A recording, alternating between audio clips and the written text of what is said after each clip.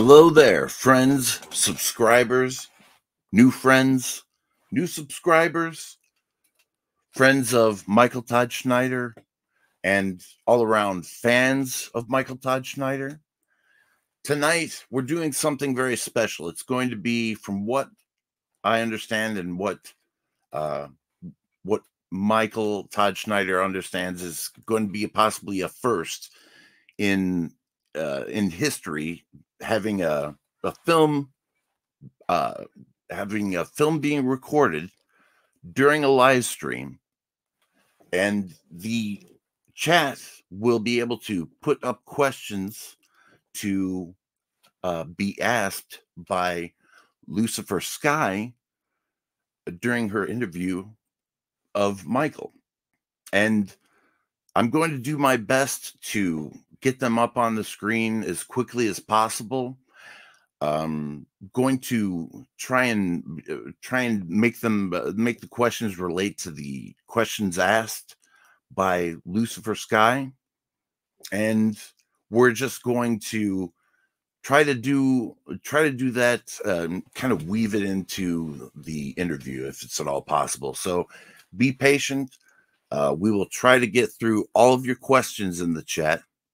So try and be as patient as possible. I'm going to be stepping into the backstage just to tend to the chat, and I'm going to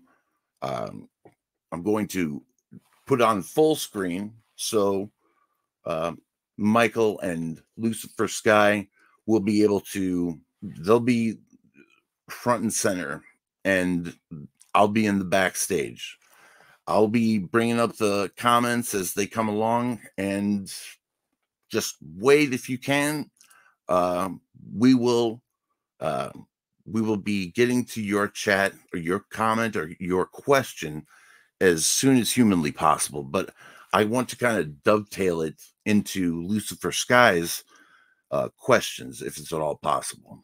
So bear with me.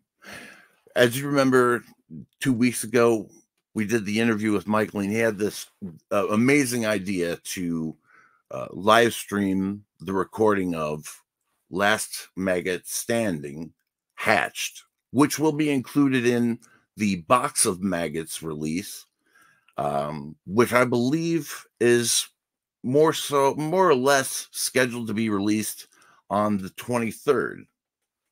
I'll let them clarify just in case I'm wrong on that, but that's my understanding. And make sure to visit Maggot Films website and store and get yourself a copy of Box of Maggots. It's going to have some really great material and some amazing interviews and all sorts of extras, I'd imagine, as is usual with Michael's releases. And do what you can to support them. It's going to be quite a release. I bought one, so I'm quite excited to see it come out. And if you haven't gotten your copy, go there and order one. That's really all that I have to say for now. If you understand what the general idea is, just let me know in the chat, and I will be getting to your question as soon as humanly possible. And I'm going to turn it over to Michael and Lucifer Sky, and that is, I'm going to have to check really fast that they're ready to go. But and then we have a little surprise for you at the end, or they have a little surprise for you at the end of the interview, and it's going to be very cool. Thank you all for showing up, and now I'm going to turn it over to Lucifer Sky and Michael Todd Schneider. All right. Michael Todd Schneider. Hey guys, I'm gonna go ahead and get in the backstage. And is everything cool with that intro? You good? I'm just gonna get it. All right. I'll put the first I like question how up. we're on a delay over here. Whoopsie. It's really confusing. I'll go ahead and step out. Oh yeah. All right, we're good. Are you able to mute your microphone? Yes, it will be. Are you able to mute your microphone? We're good. Are you able to mute your microphone? Yes. Okay. It will be. All right. Are you able to mute your microphone? Perfect.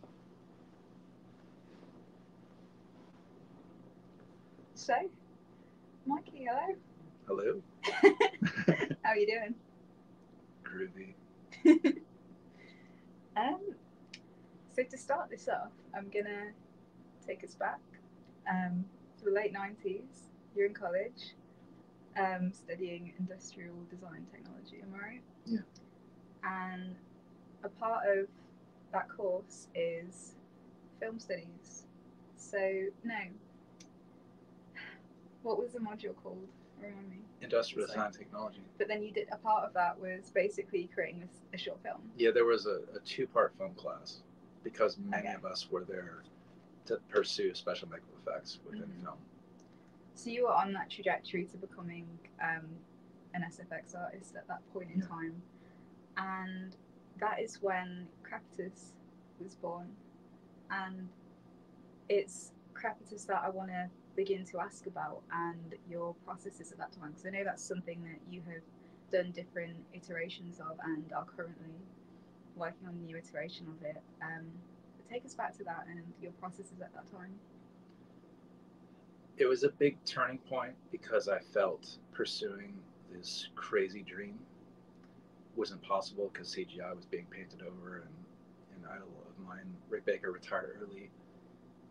And ironically, the first trip out to LA, failed job interview thing with VH1. But that's why I was out in LA. The only famous person I met was Rick Baker in a pub. And my friend was like, "You've got to look out for Maggot Films." And he's like, "Maggot? As in maggot?" And I was like, "Yeah." And he's like, "Cool." And I was like, "I'm never changing a fucking thing." I got approved by Rick Baker. But at that point, there was a voice in my head saying, "Why are you pursuing this? Rick Baker retired early." But I was burnt out. I wasn't eating, I wasn't sleeping, and I got this film class, and my other friends had dropped out. They were all out in LA, and they were working on films, and they are to this day. They actually, are keeping that dream alive. It's still possible, but I didn't feel it. And but with this film class, I went back to my apartment. I put a play-by-play, and it was like 87 short films. One was like 45 minutes. One was an hour and 5 minutes. Look, I can make a feature. He's like, "Kid," Todd Schneider, that was my film teacher. He was like, "Kid, like, it's a 2 to 5 minute short just to learn how to create illusions for screen." I don't know. I feel there's something more. I feel I can make a feature. You're not going to film school. And he finally met me in the middle and was like, "Listen, you can stay on through graduating. 6 months after graduating, you have access to the equipment. You're a genius." So like that became the journey of making my Crepitus.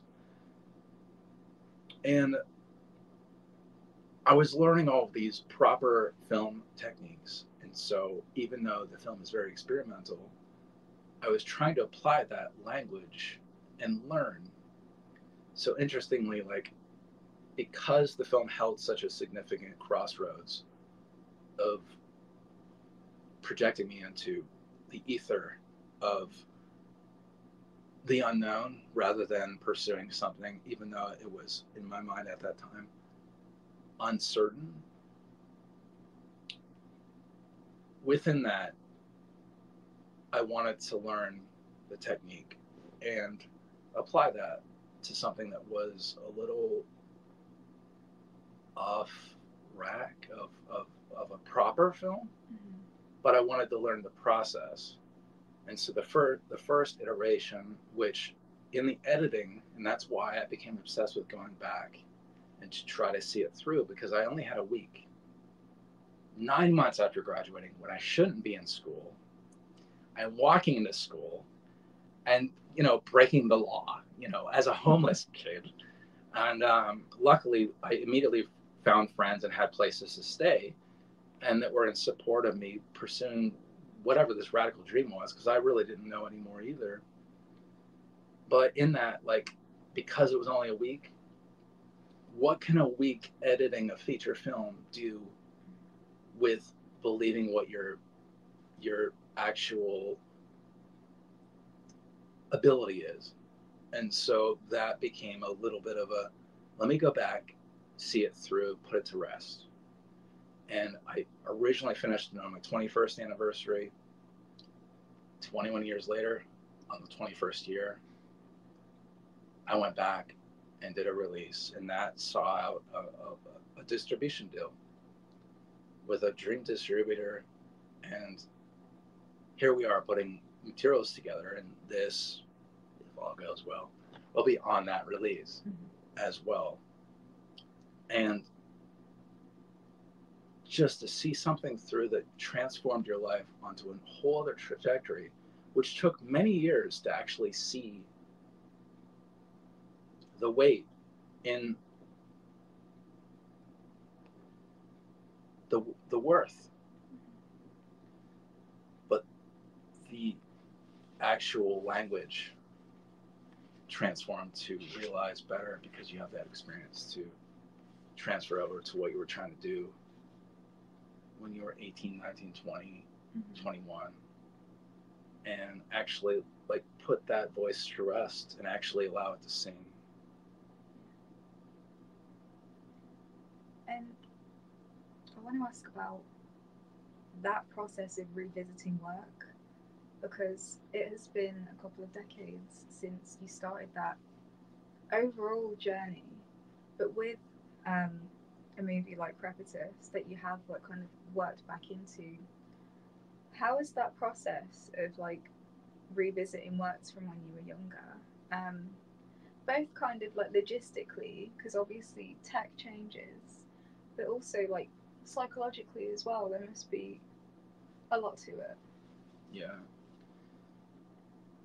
There's a means to not Lucas the end road, but to actually be honest with the intent and actually realize what your voice was at an early age, because you had that experience to actually complement that. And then interestingly, like with this final iteration, using multiple different generations of cameras, it creates a really interesting like dichotomy of experience within, which enhances, because you see us at different ages. And so if we're to explore this, why not actually embrace that and actually look into the mirror and actually acknowledge this passage of time for the benefit of the experience of the film.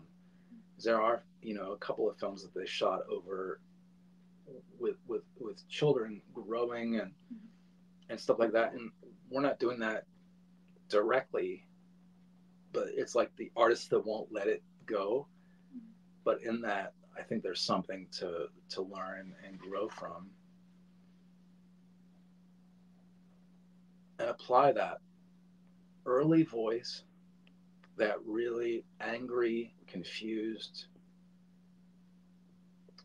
voice that is, it has an honesty that you don't get later in life, but you're able to hear it and you're able to like sing to it and do a little dance. And I think there's something magical about that you can't do again, because you're going to do it, put it to rest, and move on to other things. And it's really great. Having done this, it has allowed this release coming up. So there was merit to, you know, actually acknowledging this thing that totally changed the trajectory of my life. Because otherwise I would have just been a cog on a wheel, which in essence I would have been happy with, because I love making monsters. So it's not like it's a bad thing, but but I had lost that belief in my ability because Rick Baker retired early, for God's sakes. So you mentioned Rick Baker, like, so we put a message out before recording this to, you know, fans, friends, and people that have been following your work for a while, and, you know, to basically, like, for questions of things that people might, you know, want to know and find interesting to talk about. And a few of those are centered around your influences, like your favorite directors and things like that. So you mentioned Rick Baker, and I want to ask you about others that have influenced your work. So right from that early age, where you started, like, to now. Early on, Tom Savini, being an FX artist, a stuntman, an actor, and then later a director. And his mantra was, the more you do, the more you get to do. Yeah. And into, of course, the most known director he worked with locally, George Romero, all of his films, his film family. There was something in that always spoke to me, and I struggled with, because I even younger, I tried to be realistic and tried to think, well, practically, I'm going to do this thing. But as I grew, you know, and then David Cronenberg spoke to me. I saw Videodrome when I was 16, and I was like, oh my God, the crazy ideas in my head that I'm sketching in my sketchbooks and things could be a commercial film. And then into college, I discovered Dario Argento and all the Italian films, and you know, Michele Soavi with Cemetery Man, Della Marte, Del More. It just, and then David Lynch. So I went to Incredibly Strange Video, and Bruce was so fucking cool. He would create this chemistry with everybody that came in and be like, I know what you need. And he was like, here you go.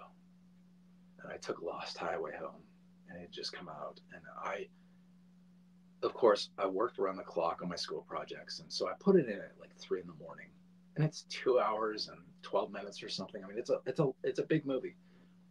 I was perched on my bed like a vulture, and I screamed, what the fuck, at like an hour and 5 minutes in when the Mystery Man comes on. So, like, thus, David Lynch became one of those gods. And then he's like, oh, but you've got to see Jodorowsky. And I'm like, oh my God, I've heard the name. I've seen the pictures. And then I take the Holy Mountain home, and I'm like, Jesus Christ, every fucking shot. How did he pull this off?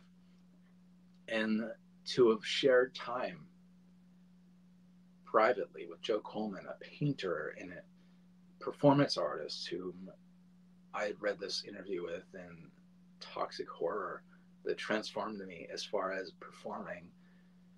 And just the interview, that alone, like when I came to the Crossroads to do Mortem and stuff like that, like that voice was in the back of my head. And to get to be in the same room with Joe, and then we're getting to meet Jodorowsky, and it was an amazing moment where he held us like, and first me, because I was the young one, and Joe just stood over there like the proud uncle, you know. And then I walked over in the corner and watched him have his moment, and I told Jodorowsky, I was like, I saw your illustrations in art history of surrealism, and shot for shot, when I finally saw those movies, because they weren't attainable, they far exceeded. I mean, it just, I can't fathom how you did it, you know. And before he left the country, he wasn't leaving his hotel room to watch the DVD that I gave him. And a year later, he said to them, he's an artist. And that moment kept me fucking going for decades, because it allowed me to believe I was on the right path. And those moments take you. And then I saw Possession, and I asked Max, who co-wrote it, and then I helped, what the fuck is that movie? I repeatedly asked him, and he was like, Possession, Possession, Possession. Zalewski. I couldn't shake it. Like, it was so insane and so incredible. I now have all of his films, and they are like the religious experience, getting to like drop to my knees and like, you know, pray to the gods, the film gods. I know, like, you had quite an interesting journey of obtaining his films, and that of his son as well. Yes, his son's films are equally as incredible. And his father knew he was passing. He did one more film, and then he wrote a script. He knew in his gut his son was going to direct. And his son was, I'm not going to do it. I'm not going to do it. I'm not going to do it. He had it set up as an anthology, and he was going to work as a producer. And then every director fell off. And then he was like, oh God, I guess I got to do it. And then he was like knee deep in it. And it was like, this is what my dad wanted.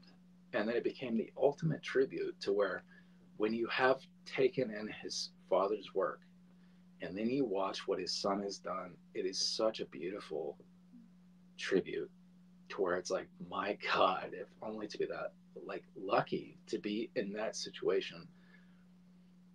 Because if you know his father's work to such a degree, it is the most beautiful tribute. And the film itself, it's its own voice of his father, because it was his last script. Mm-hmm. So it's this, you know, like thing of their voices, because his son has his own voice, but it's so pure, like Cronenberg's family.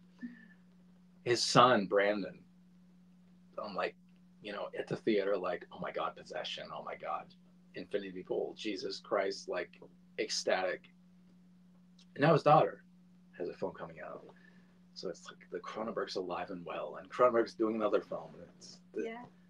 The world is not so bad, honestly. Yeah. We do have some questions coming into us. Gaspar Noé and Harmony Korine, others to be mentioned. They're amazing, but yes, continue. I was going to say, we have some questions coming into us right now through the magic of modern technology. Yes. So we've got, nightmares are sometimes influenced by what we watch, but have your nightmares ever been influenced by what you've created? I like that question. Oftentimes, Kramer, I have not slept for weeks because I don't know the answer, and it becomes a walking nightmare, to where finally there is a moment of lucidity where I will wake, write, sleep, wake, and the answer is there. The most extreme was Opening the Mind, which spanned 17 years. It was the looming thing to put the past works to life before we could move on, pursue anew. You know, work in the industry a little more heartily, actually like apply for something, you know, actually like pursue something, rather than the few opportune times that things seek you out. Actually pursue something.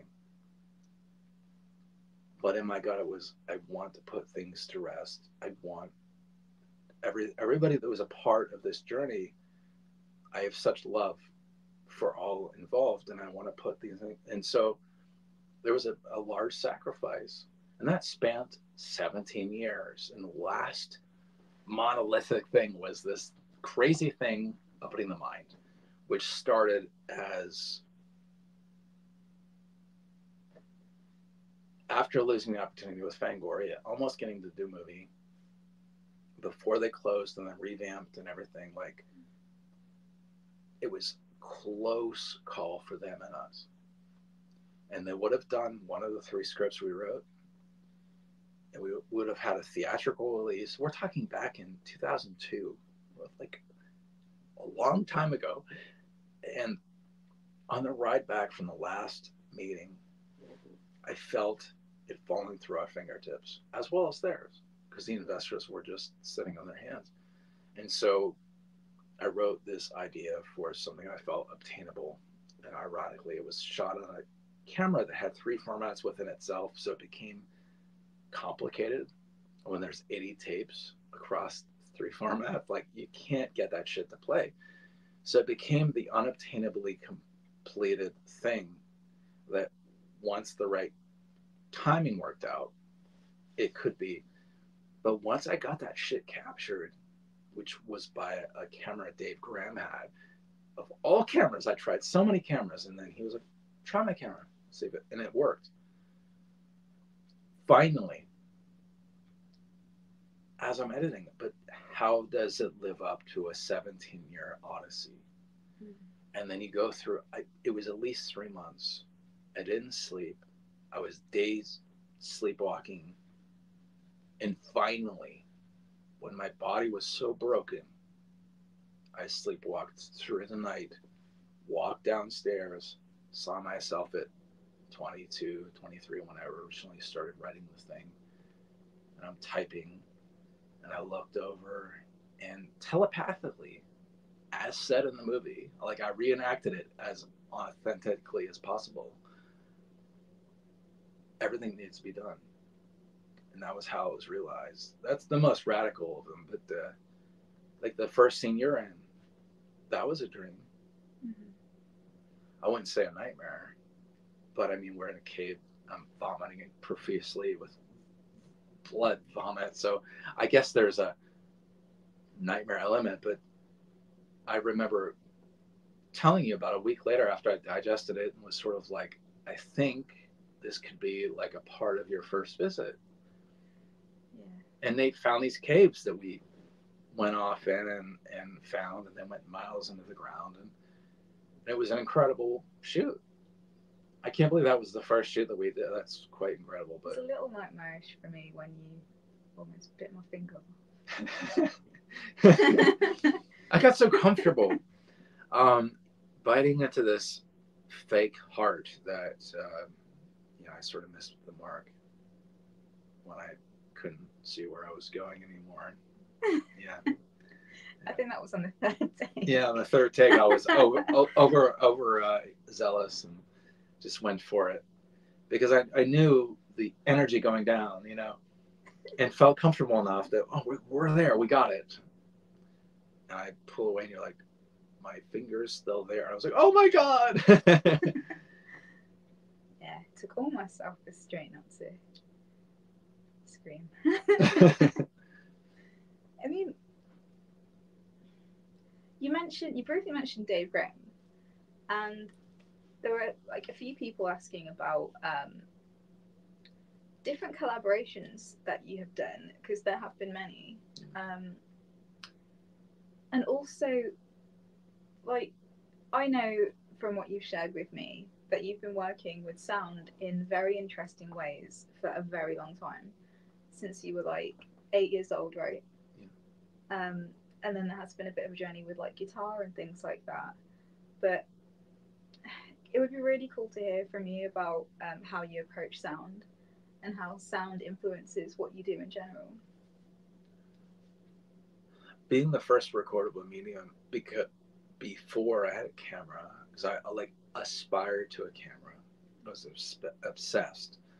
But we had a record player that had a dual cassette, and I just started obsessively recording tape to tape. And before I knew anybody else knew you could do it, I started to like record tape, pop the tape and then record over the tape, and layer sounds. And as they degraded, you learned to put the prominent sounds up above and then record the earlier sounds, because they would degrade and drop down in the mix. And it was kind of interesting, even at an early age, that started to become a thing.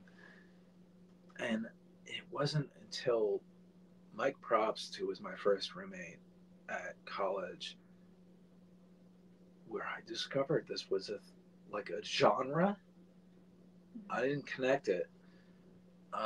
So when we started to make Crepitus, I did a short just before Crepitus that I scored just to see if the crazy shit I was doing would marry to picture.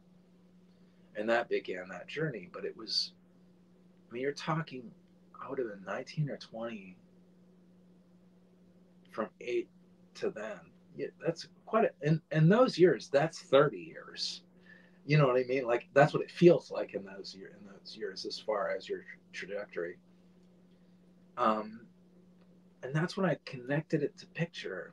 And if it weren't for meeting Mike, who was a good friend of David Graham in those early years, but they were in mutual bands, and there was a whole thing of, well, I don't want to go up and overstep Mike's boundaries and talk to Dave, and that there was a whole thing there. And eventually, after many years, we had a good laugh because he was like, "You haven't said hi to Dave," and I'm like, "Well, no, I mean, he's your." It's like, dude, it's been over a decade. Like, you had your chance. Like, so like he came back to town. He was in Detroit at the time, and we all stayed up till sunrise, and we finally broke that ice finally properly. But in that, like, the connection the three of us have is so unique to the voice of the films, because there is a sort of a back and forth that complements one another, to where if it's not something I can do, Mike can do, Dave can do, you know, it's like you bounce off that triangle. And then there are other voices within that grows, it spirals bigger and bigger and bigger. But at its core, that's the voice of the sight and sound, because we have such a unity for so long. And I so look forward to when we get to actually sing on a proper budget, because these guys have careers far beyond what we are capable of. Like, Mike should have a pop career doing every fucking genre possible. And Dave, like, just, there is an atmosphere within him, which Mike described what it was like when I first approached him. If we could put his sound to picture, he's like, we couldn't. It's far exceeded in its own sound. You couldn't put it to picture; it would be too much. So, you know, here we are. That is the proper, like, Maggot experience. Like, there are a multitude of voices, but the sound is so fucking integral. Now, I have an ear. It's not as trained. It's a partially trained ear, but how I hear that and reconstitute it to picture is a voice that, I don't know. I can't put a finger, but it, after so long, you start to, like, accept it has its place. You know? Yeah, absolutely. And tell us about, because there have been so many like collaborative moments over the years with different people, and it would be cool to hear about like any of the memorable ones that you might want to share. That's a hard one, because you want to go through a play-by-play of everybody, but you can't. Because there's been so much. That actually is the awarding factor of the 20 years within Maggot, is its own voice. Everybody holds their own in such a beautiful way. There is no way to give voice to all of those. Obviously, Ben has a huge plays, but it's boundless. Everybody. One thing that I like very much admire about you, especially like since having to more deeply know your process, is you very readily give people like the freedom of expression and their own unique voice within what you're doing, and then kind of having that, you know, really inform your own practice. And that's just me kind of like, you know, having watched and observed, and the way that, like, you know, we've worked together as well. And I don't know many people that have it in them to be able to do that, to be able to like relinquish some of that control, if you like. So, yeah.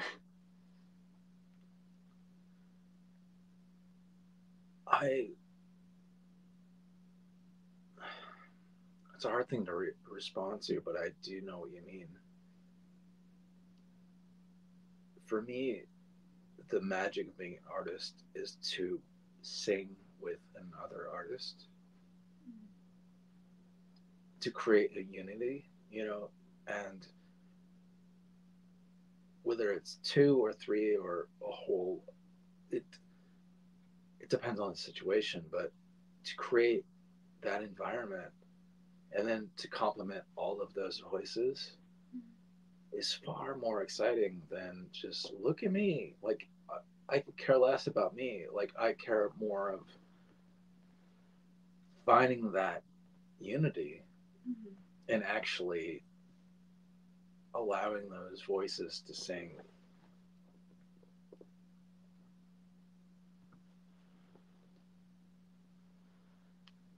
You mentioned Mr. Ben, and we have had questions about how you met Ben. I'm looking, as random as this sounds, looking at a mandolin which is on the table in front of us right now.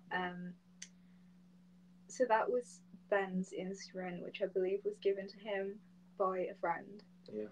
And I'll just explain a little bit about kind of how I got to know that instrument and how it is in the state that it is right now. So I came here like last August when we'd like physically met for the first time, and I kind of saw that in a corner of the room and thought, oh great, it's a mandolin, amazing, it looks really old and interesting, and started trying to play it, and it was like wildly out of tune, and the tuning heads were like, because it's such an old instrument, it was kind of impossible to conventionally tune it. But throughout the time I was here, that first visit, like kind of, we ended up kind of like recording and collaborating and just sort of like having fun with it.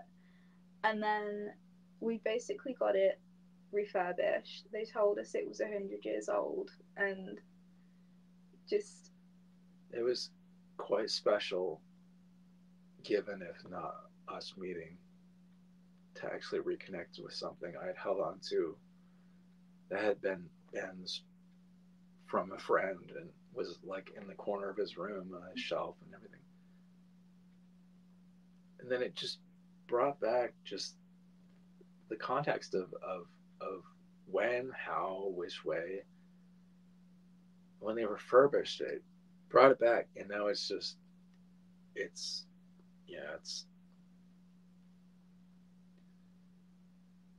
wild, those recordings from before. There's a magic to them. There's a voice, and then that is because you had like given yourself to it in a way that was special, because you had taken in its significance to me. Yeah. And I had only haphazardly played with it, like jokingly sending friends videos and stuff, because it was so personal that I had a hard time sort of subjecting to it being a serious instrument, which is kind of a strange dichotomy of sorts. Yeah. But I guess it makes sense, because it's too close. Absolutely. And I feel like, so I had, of course, I'd never met Ben, but I'd seen him in your work, and you'd linked me to things that he had done, previously in his career, and you were always sharing things about him, and I, through this instrument, strangely, it was like the only sort of tangible connection that I would ever have to him. I didn't really I didn't consciously think that at the time, but reflecting on it, it's like kind of it was a natural evolution. Yeah, and so I have a bouzouki and a mandola as of fairly recently, and so I was like really just interested in it as an instrument. But yeah, like tell us more about Ben, because people have asked about that and kind of how you met him and how, you know, things evolved with you working together. We met on a theater production. I did his makeup, and then I helped him up on stage at the beginning and the end. And he was like an immigrant. It was a retelling, a fictional retelling of Shakespeare's story. So he'd come out like an immigrant. He was sweeping the stage. I could be doing this forever, and you don't know what the hell I'm doing. And he pauses, and he goes, "What a fucking mess." And because of his candor, and he was like ultra hunched over and really leaning into his age to where he looked 130. Everybody lost their shit. And night after night, the escalation of laughter got. And I was behind the curtain, you know, ready to help him off stage. And it was just, he's reading the audience. He's feeling the energy. He's sensing the thing. And it was an incredible feat night after night. The last performance, he got the biggest laughter. You know, he like escalated it to the climax. He got the best he could get. And I had shared a VHS of a film I was editing at the time called A Tribute to Sanity. And in the time, there was an opportunity to do like an alternate version. Then it became the final version, ultimately, because it was like, how can Ben not be in this? To where he played me at a later time in life. And that was the first time I felt a director. The first time I was filming. All the actors were from that production. Queen Elizabeth played Ben's girlfriend from back in the day from the movie that played Elizabeth, that April Radzinsky, that it was in the original iteration, a close friend of mine. And Sean Raleigh played a version of me later in life, you know, sort of like stepping into my shoes later in life. And he was the one that played Shakespeare. So like, it was the first time I was working with actors I respected and loved from that production, where I was filming something and they actually acknowledged me as a director. And that was the first time where it was sort of like a bit of a light bulb, because that movie was sort of a, are we pursuing this, or is this fucking south, you know? Should I get my shit together and head out to LA and just do effects? What? And this was the crossroads. And that moment was very transformative. Very transformative. Because we all fed, and it wasn't a perfect shoot. Sean's son hit his head off the air conditioner, had to go to the emergency room, and he was like, "I got one take in me, brother," you know. And we're like, we just shot everything run and gun, and so that's the final iteration in that movie, because it's very urgent, you know. And we all know, like, when I see it, I'm like, oh man, that's right. But that set a foundation, and it was the closest to a Scorsese and De Niro sort of like chemistry for me, as an equivalent of director to actor, to a degree that where we had such a connection to where when we were filming or rehearsing or whatever, we could feed and bring something beyond our capacity individually and actually manifest something larger. And that was the incredible thing with our friendship. Above and beyond our friendship, that was manifestive of its own thing that saved me as at a crucial time. But on the film front, took me to another level. And that was like a mutual thing. Yeah. It like was. From what you've told me. Yeah, it was. Ben was pretty much tapped, just retired, doing an odd thing here and there, thought his day was done, hoped his memoir could be published. We almost got it published. It was at a bad point in publishing, which it's even worse now, but his book is so incredible, so inspiring, and when the time comes, it's on my bucket list. I mean, that was one of his last wishes, you know, and that's on his final leg. That was the thing. I was like, oh, fuck it, we'll self-release what we've done. I want you to know our stuff's getting out there, what we've done, because it's special. He had a hell of a career. He told me he met Salvador Dali. He did. When Dali would get on his knees and play with Ben's dog Maud, and would, oh Maud, and Ben would just sit there like the grumpy parent. Oh yeah. And he'd be like, oh hey Ben, how are you doing, Mr. Ditter? You know, but that was like his time in New York. Just go to this walk in North Park, and Dali would jump down and play with Maud, a little wiener dog that Ben had. Yeah, he met so many amazing people. Yeah. Like his like really sort of intense and long-standing connection with Ava Gardner is one that you told me about, which is like just fascinating, absolutely fascinating. Yeah, he got to be her personal assistant as well as Jackie Gleason's at off times. Saw both of them naked for two different reasons. Ava's for good reasons. Jackie for you'd never seen a boy in his birthday suit. He's like, what do you need, Jackie? Jesus Christ.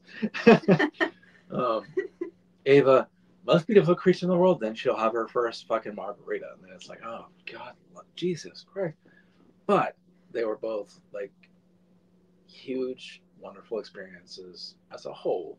In that they were just bottle caps of time, of the revolving clock of like explosion to great to okay, well, oh, here we go again, and you know we're off again to the races.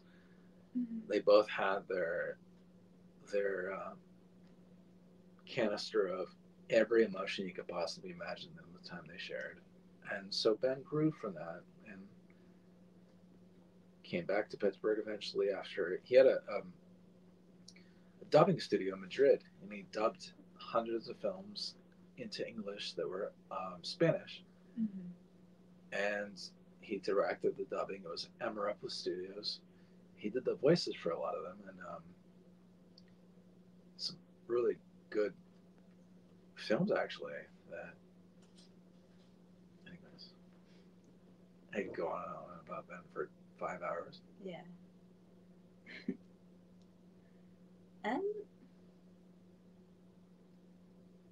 Tell us about when Ron Jeremy saved your life. So, the second work for hire movie, directly after Return of Red, a week later, we were off, and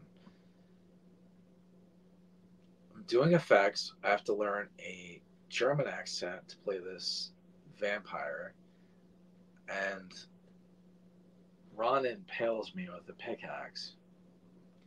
And now we're in a real cemetery. We have a fake cemetery in the backyard, but we're in the real cemetery.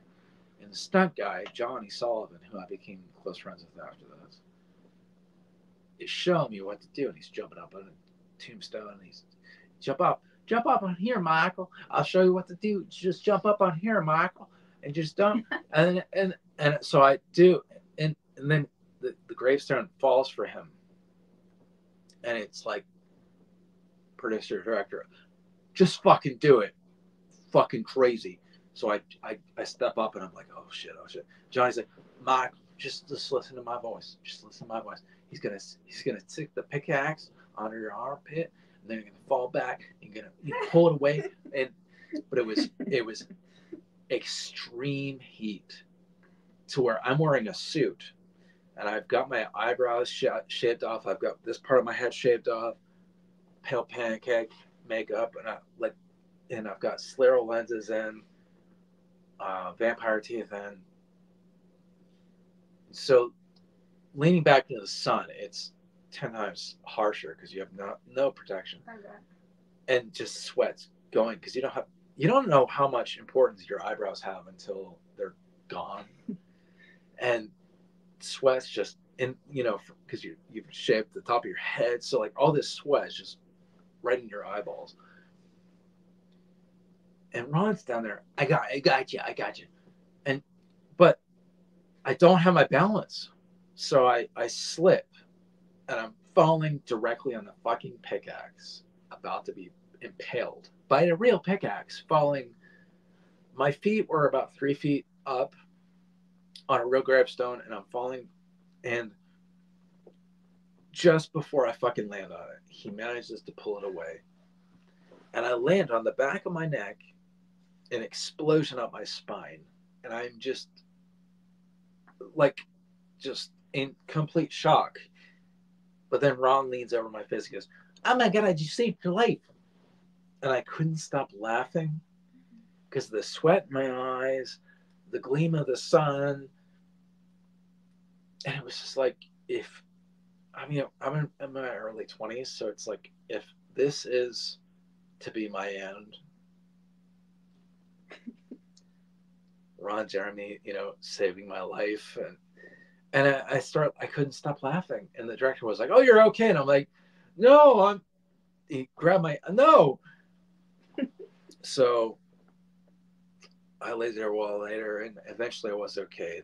And I did break my hand on the film doing stunts later, and I did have severe burns. And Ron, there was for reshoots later, we had a real pickaxe that was welded to where it was like a fake plate, and it was duct taped underneath the suit. And it was duct taped under, but I had severe sun because of I had a horrible sunburn.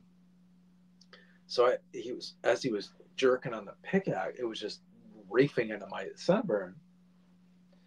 And somebody was like, "Do you know how bad it's sunburn?" And I was like, "Why didn't I tell you?" And he's like, "Oh my God, tell me." And I was like, "Well, I want to get it over with." Flash forward, I broke my hand.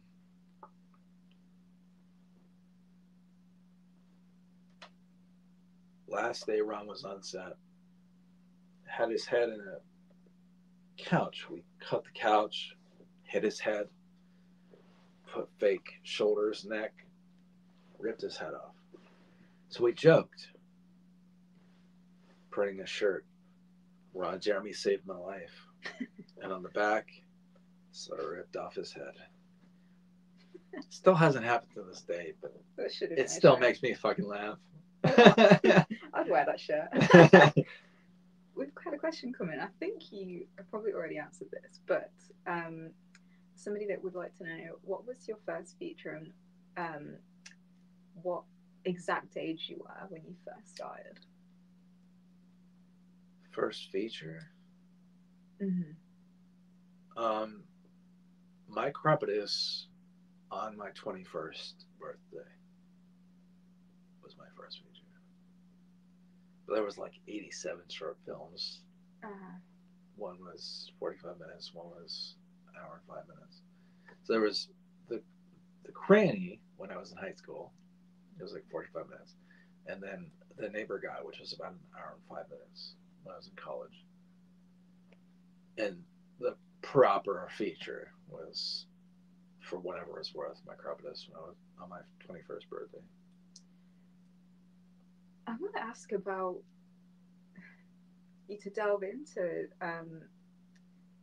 the works previous to my Cropotus, because I know that there's so much that you've done, like works that you've done with like Tom Colbert, for example, and others. So yeah, it'd be interesting to hear some of that.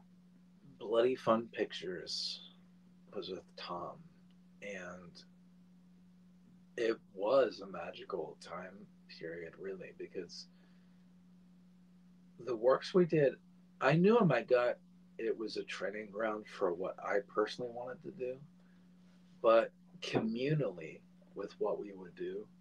There was a voice to what we did that was sort of like Evil Dead to a more punk rock level, you know?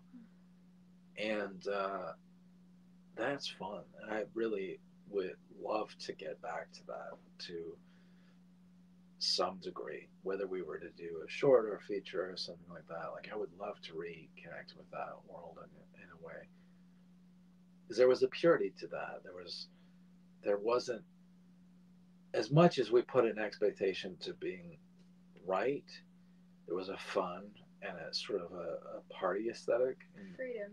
a freedom that we weren't putting the seriousness into it. We were trying to be silly, and something I wanted to do was a little heavier and a little more purging, like, you know, deep rooted personal struggles and stuff. But with bloody fun, there was something that was just a complete party, like a means to like laugh, have a good time, learn the process of film, and just whatever happened happened. I feel like there's been a couple of questions that have come in, and something that I personally wanted to ask is I know that your creative process has a lot to do with like exploring like the human psyche and the human condition in different ways, and like how has your point of inquiry changed over the years? Because obviously there's that part of that process of getting older and like, experientially like becoming, you know, like evolving, and how has that affected like how you creatively work? I don't know that I've been aware of it, of the changing, because so many things have branched so many periods of time. But in that, when you directly approach a specific project, there's a specific mindset to it. So it's a matter of applying the idea to it with where you are at that time. And in that, I think there is the opportunity to apply it where you're at in life. Because they weren't so subjective to, well, this was then, this was then, and this one. They, you know, there was the chance to go back and like put each to rest at different points, and they it crosshatched to such a degree that it's hard to say this was better than that or any of those degrees. But I don't know, to apply the different ranges of experience helps, but then also the naivety of the earlier years applies a subject as well, because you don't have the expectation of what you can't do because you feel you can do anything. So there's a power to that. And like with Crepitus, to complement that, because before I was 21, I was in my hometown hospital filming. I was in I was in the hospital. I was in a church in Pittsburgh filming, like with complete permit, with the people completely at ease. I have not done that since. You know, those are two things. I look back and I'm like, well, okay, there is something to that, but it also is subject to the time, because I had specific people in that time. But now there will be this weight of, oh, we can't do that. There's this thing, you know. Times have changed a lot in that and sense. times have changed, but also in the voice of that, there's that duality. So to flash forward, and how can you complement that? It's almost like you for Crepitus, it's almost like you go back to even more bare basics to complement it, to get back to the purest of people, and shoot some things, and you complement that. But it's, I don't know, it's quite crazy in reflection, because there are those moments with those two environments in particular where it's like, there's no way we're shooting in a hospital or a church right now. There's no way. Yeah. But I look at, Mana, and we were in a club that was a transformed church, which is now closed. So we did, in essence, in the second era, still do something in that ilk, but it to a different degree. Mm-hmm. So it's all subjective at the time, but yeah. I mean, speaking of locations, we actually, before I get to that, we've had a question come in, which was referring back to when you were speaking about Romero. What was it like working with his son? And they've mentioned the screening, and if that will ever see the light of day. oh man, who said that? David Dunbar. Dunbar. Oh man, Bentley just did this long hour rant about the screening on a show. We grew so much on that film, and it is such a shame it never came out. I've talked with the executive producer. It doesn't feel like anything that's ever going to see the light of day, and it's a shame because we grew exponentially.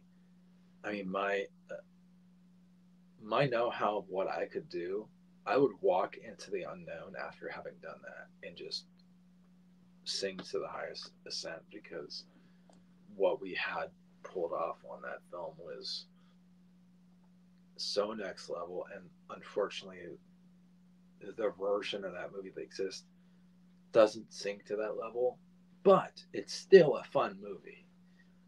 And even at that degree, I would love to see it seen, but unfortunately it's just in the hands of somebody that isn't a part of film, is just living life. He's in his later years and just couldn't be bothered. And we've touched base here and there, and it's nice to touch base because he's a great person. And that's one of the unfortunate things with this is these things sting hard.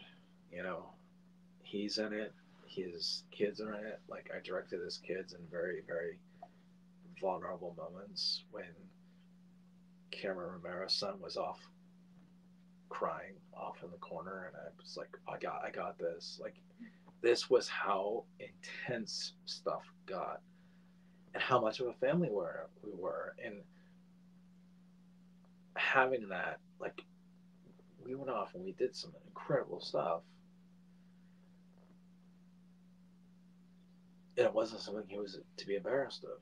Like, it was great. It was really, really good stuff. It's unfortunate because it probably won't have a proper release, and it's very unfortunate.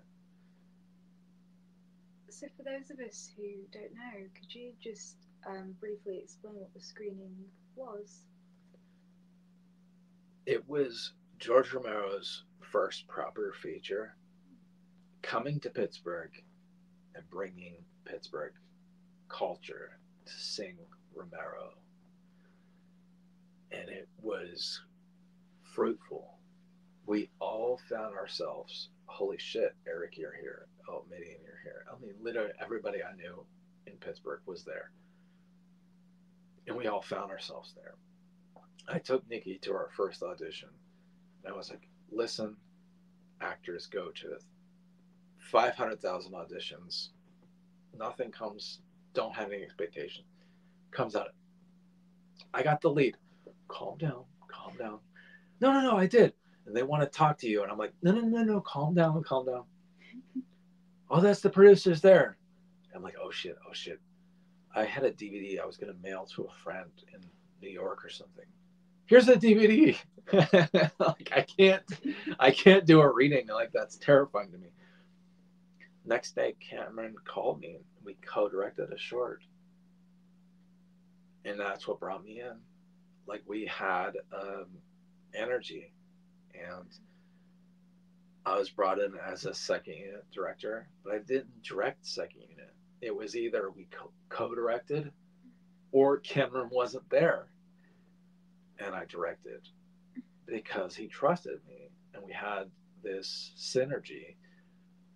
It was such a production and it was unfortunate, the trajectory it went because so many of us had, like, that's where I met Benzie properly. I knew he was like a rival. We designed opposing haunted house productions, and we were like in promotion of Pittsburgh, and I was like, oh, it's him. Oh, it's him. And then we sat down and we broke the script down the night of a big meeting, and we had like 10-15 pages of effects breakdown that night. And I was like, dude, you got your hands full. He was like, thank you so much. Like we just bonded. And it was just a family was born. And that whole thing, everybody that was a part of that production, where you were, you elevated to the thousandth degree of your potential. The unfortunate thing was it never got to sing its song because it was something to be seen, but it wasn't to the degree of what its potential was because we did so much more on screen. But I had moved on and was making, and then I helped, and a lot of the crew had gone on to be a part of that, so I wasn't a part of the post work. And I had all the notes where everything went. I wasn't part of that because we were all just hitting the road to a severity where it's quite unfortunate. If we had rode the same fucking road and just put it all into the same, we would be singing, to the high gods at this point. But as is the case, you all hit different roads and everything. Just before we got that question, I was going to ask, and this is taking us away from this trajectory that you've just been down, but about like finding locations, like locations to film, what has been your process with that, and any like interesting problems that have arisen through it too? The most exciting with locations was in that helped because we were setting it in the 70s, and it was only intended to be a part of an anthology. So as a short, sure, we can make it like a short set in the 70s, and we were off, and we were looking at a different, and we were like, that fucking cabin would be amazing, but it was in the middle of town. And the driver, our friend's best friend, like father's best friend, was like, I know Whitey, he built it in the 70s. They're gonna burn it down there like in a few months. I was like, holy shit, like that would be perfect if we can prevent them from burning it down in a few months, until we're done. And so like we went and we looked, and then it was like we went back and looked, and Whitey got back and he was like, yeah, you guys can shoot there. I was like, oh my god. So we go in and we look, and it was the undertaking, but we found a front yard about an hour or so separate, and we did some trick photography and matte shots and stuff like that to where I storyboarded the whole fucking film. And I mean, if you went this way a hair, you saw a house looming up above because there was a house like 10 feet from the cabin. If you went down this way, you saw the main road. You went this way, you saw the signs. Like it was so strategic that it was in the middle of town. There were power lines, there were street signs, there was houses. You were in a whole neighborhood. But if you shot it the right way, so we blocked it very strategically, and nobody has ever questioned it. It just feels like you're in the middle of nowhere in the 70s, and it's it's magical. Like when I watch it, I'm like, oh, I'm going to the back of that world, you know, like in a world I got to be a part of, and I got to be there. And but I think back, it's like because I meticulously went out there and framed these shirts. If you got down on the road on the other side of the road, you couldn't see the road. The grass would go. So if they hadn't cut the grass, we could get a shot. So we would like time it to where we get the one shot, and it would look like you're back further. And you know, it was just there's 1 second, there's one, you know, like there were just these boom, boom, boom, boom, boom, boom, and no one, and then it blossomed into a feature. And the fact that we managed to encompass a feature in the 70s, that was such an accomplishment because it was only intended to be a part of an anthology. In that, it was reasonable, but because we had digested this sort of thing, it was obtainable. But once you commit, you're in that world, and you know when you get back to it, it's like the cabin. The cabin is like the source of that. Everybody wants to make a cabin in the woods movie. We got to do it, and it was the perfect cabin. I mean, if you had a choice to choose that cabin, that's the fucking cabin. Because it was handmade by a dude named Whitey in the 70s. Yeah. So genuinely 70s Yeah. building. By himself. Yeah. Yeah. Everybody told me couldn't do it.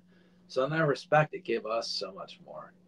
Mm-hmm. Yeah, that we could. Well, there's like a story behind it then, isn't there? Yeah. And that's like more of a sort of intense connection to it. If you know that the person that made it came across like their own hardships and things like that. I mean,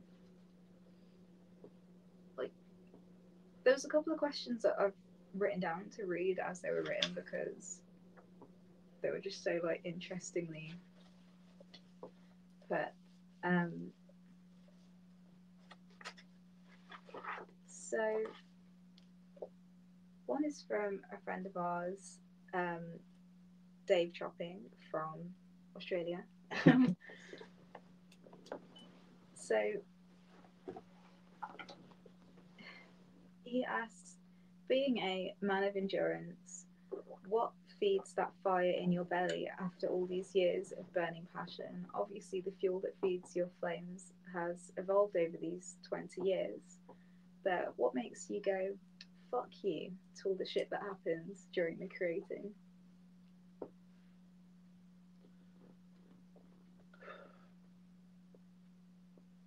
I think it's just one of those things that you find day to day. And it forces you to look face to face and just suck it up and just say, fuck you. No, I've got something bigger than just to measly through existing. And you trudge forward because you have an inner voice and a sense of being. And it doesn't mean you're bigger than anything or anything. It's just we equally should have a point of existence and leave behind a sense of being. And I would love to look around me and watch everybody's worth. I would love to look at my neighbors and see what they've got to sing. The unfortunate thing with that is, what would there be? That brings that fucking fire. Well, I want to fucking have something to say. All said and done, you turn that screen on, kick back, and that voice is forever. You know, it brings a sense of mortality. I think but beneath the surface, the sense to sing forever, whatever that is, there will be those people that tune in. And for anyone that's an artist, there is a peace in that, a sense of peace, to know that moment you have has worth going forward, and somebody else can see something in it, and they can pave it forward. and put forth their own, as other artists have spoke to me such a degree. I feel I'm at a place of worship when I watch their work, and not in a way that's weird. I feel so I don't even know the right word, but when I get to be in that presence, I feel such a degree of worth to it, to be in that presence of their voice and to sing their song, and you bounce your own voice off of that, and then it brings back a reminder. Why do you do this? Why do you want to do what you do? And there is a magic in that. That's so relatable, and like, you're part of a current, aren't you? This sort of ever flowing and ever evolving current. And no, that speaks to me, and I'm sure that it's going to speak to so many people that are watching and listening to this as well. Yeah, I mean,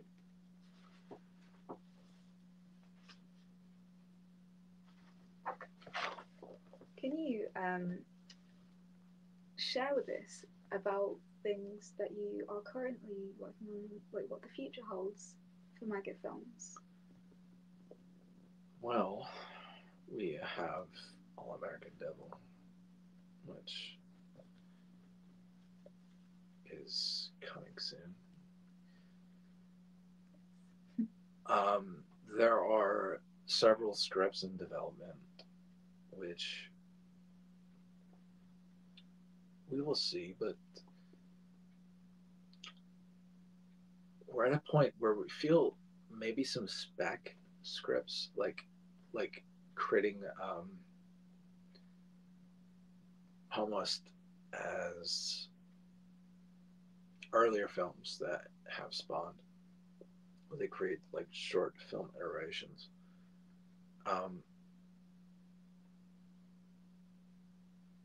They may spawn like the foundation to see them through to fruition.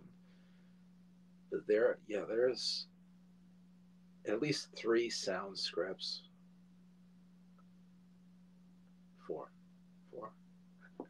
Mm-hmm.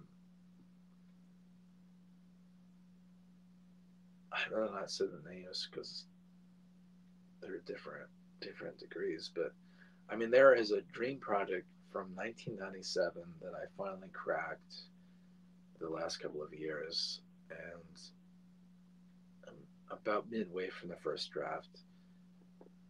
I'm really excited to return to that and see it through, and I would love to shoot the opening sequence for it as one of those spec scripts, like skits, whatever. There's something Dave Graham and I wrote that would be great for that. There's a couple of iterations, but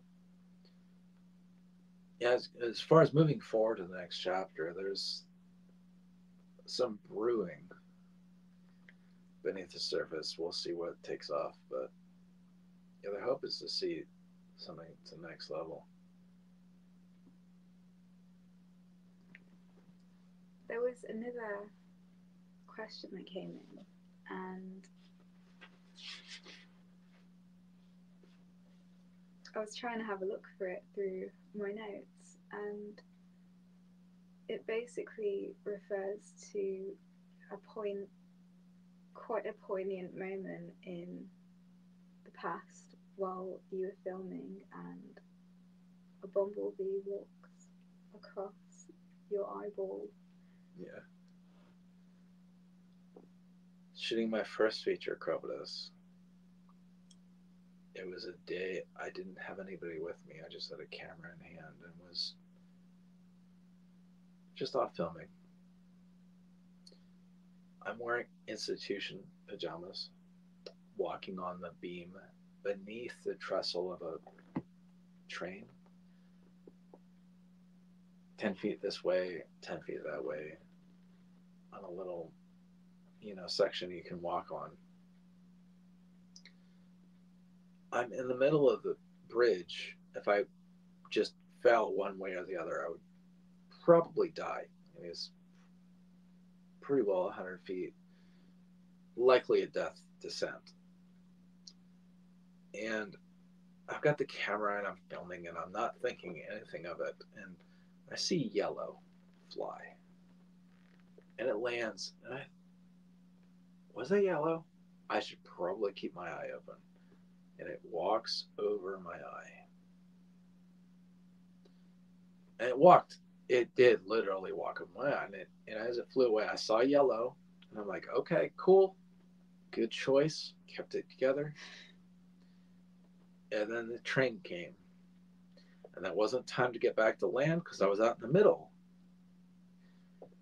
And at this point, my adrenaline I can feel is about to kick in. But luckily, I had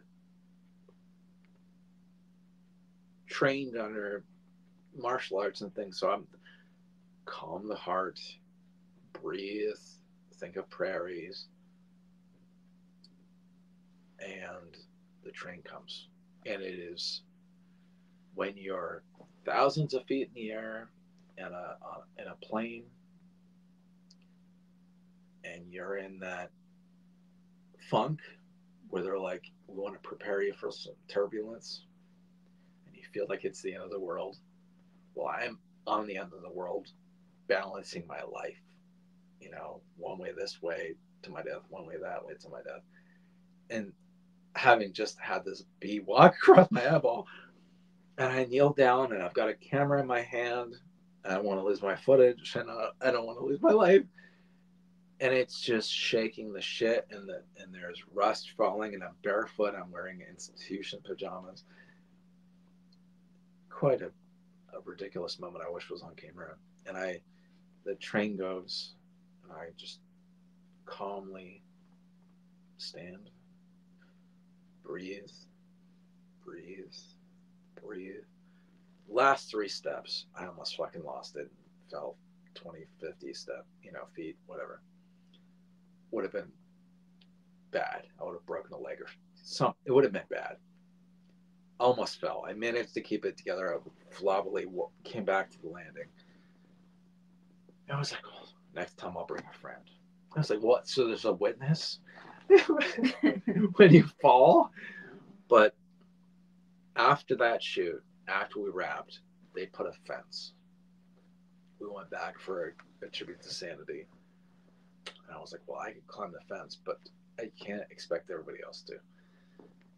So the footage in Crepitus is self-inclusive to that world. And it is my favorite footage of that movie. It is so fucking cool. And I flipped it like when I'm walking one direction to the other. It was a simple flip. I just flipped it like a mirror image. But it looks so fucking epic, and it's really quite... I agree. It's really, really atmospheric. And it was the first stuff that Mike scored as well. It was the first moment of feeling like you're a filmmaker on a journey, But it almost cost me my life. So I mean, I guess it makes sense that it would come to an expectation of, well, I guess it has worth. But it is quite wild because when I see it, I don't see it as such a... You almost fucking died for that. I don't see it as that. I see it, I'm like, oh, that looks cool. Like, I just the aesthetic of it. Only when I recount it. I mean, I know that you say, like, you've shared that your like martial arts training has had quite an impact on you, and also like your personal trajectory with like training your body as well, and that being something that has really like saved your life essentially. And I feel like quite a lot of us would benefit from hearing that side of things, because that's not only like a personal thing, I know that it's like tied in with your creative practice as well, because it's giving you that new like breath of life and stuff. So it's good to hear about that. Well, interestingly, like flashing back, I took Goshin Jitsu and Taekwondo when I was real fucking wee. And in those moments, that voice came back to me. And then later in life as well as many times along the way. I mean, I had an actor when I was managing a haunt, like, get a knife pulled on him, and I threw the guy like clear across the room, and it was like there was some fucking Goshen Jitsu right there. I didn't even know it was happening, and the dude was flying 20 feet from us, and I was like, holy shit, let's go pick the dude up. We don't want to get kicked out of it. But like, there were the psychology was so ingrained at an early age, between those two in a very positive way. And Van Damme was a very big influence, and I trained to do splits and split between chairs and stuff. That's how influential he was. But it was the discipline and the self-knowing and awareness and inner peace within a moment of catastrophe to actually see a means to bring everything into a quieter moment. So like on a movie set, shit is a fire. And within that, if you're able to bring everything in and just bring a calm to the storm, to where you don't even know you're doing it, but it's ingrained in your DNA from that training. You can bring us all back together, and so that does become like a strength to that world that is alien to that, because you're going off to make an indie movie. You're generally not coming from the like karate place, like that doesn't seem part of that DNA. But there is a part of that psychosis and DNA that I do see a through line, because I like in the train thing alone, I'm walking barefoot, wearing pajamas from an institution, and you're walking on this rusted train trestle, like a madman, and climbing up the scaffolding and stuff like that, like, is quite maddening, really. But with that mindset, like, it doesn't seem that mad. Like, it's all a matter of bringing a sense of peace and what's on camera and everything like that. We've got a question that has just come in from somebody named Kirk Owen. When's my next part and when's my next script? Tomorrow. You're going to have your throat slashed tomorrow at 9 a.m. Kirk is great. He is the first actor to perform in something I did when I was in college, when I was sort of at this French crossroads, pursuing effects. And I got my camera back to Pittsburgh, and the first thing we filmed, my neighbors across the hallway had a fire extinguisher. And Kirk was in his birthday suit with fucking, I'm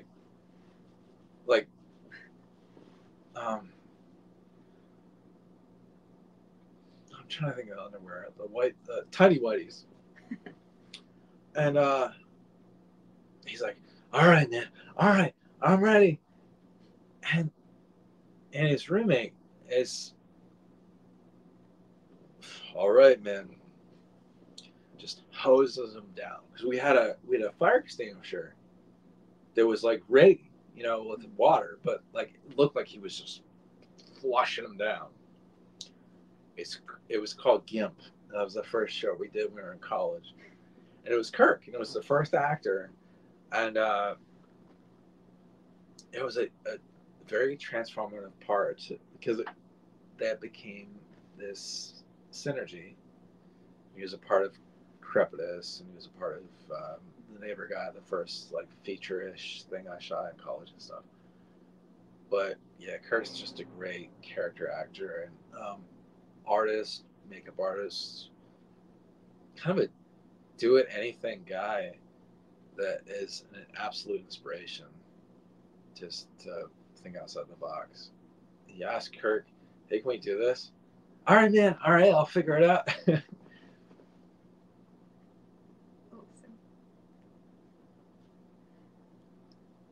I want to refer to a couple of questions that we've had in, essentially about psychological space and like the aesthetic of a lot of your work, because you use a lot of like intense and interesting imagery, and as you've shared, like it has been this kind of journey through like the psyche in many ways. And how does the kind of like interior and exterior like reflect on each other, as in with the imagery?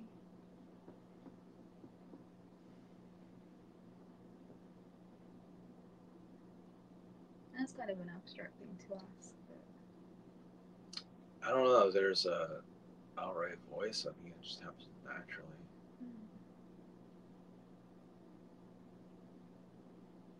It's just acknowledging that synergy. That almost seems too natural to even actually acknowledge them. It's a matter of standing back and actually watching a specific work and breaking down where one piece breaks and another is there. I can't say that's like a consistent thing in that regard. So, would you say that perhaps it's an organic process in terms of those decisions, and then kind of reflectively looking back on it? Yeah. You can make sense. Yeah, it would be a specific thing to where you could actually acknowledge it and actually feel a sense of where you equally were, like the artists, how many were apart, but that collaboration, because each thing has its own trajectory, and that is what's exciting, is there are no two stories that are the same, and there's no two stories that are the same of any specific trajectory, and that's what keeps me going back, is because it's not just beating a dead horse. Like you're setting different parameters, and you're trying to rediscover your sense of self, like all things, like not any specific thing. It might be inclusive to that, a piece of either yourself or the world outside of yourself. It's specific to the project. So I don't know. It's hard to pinpoint that.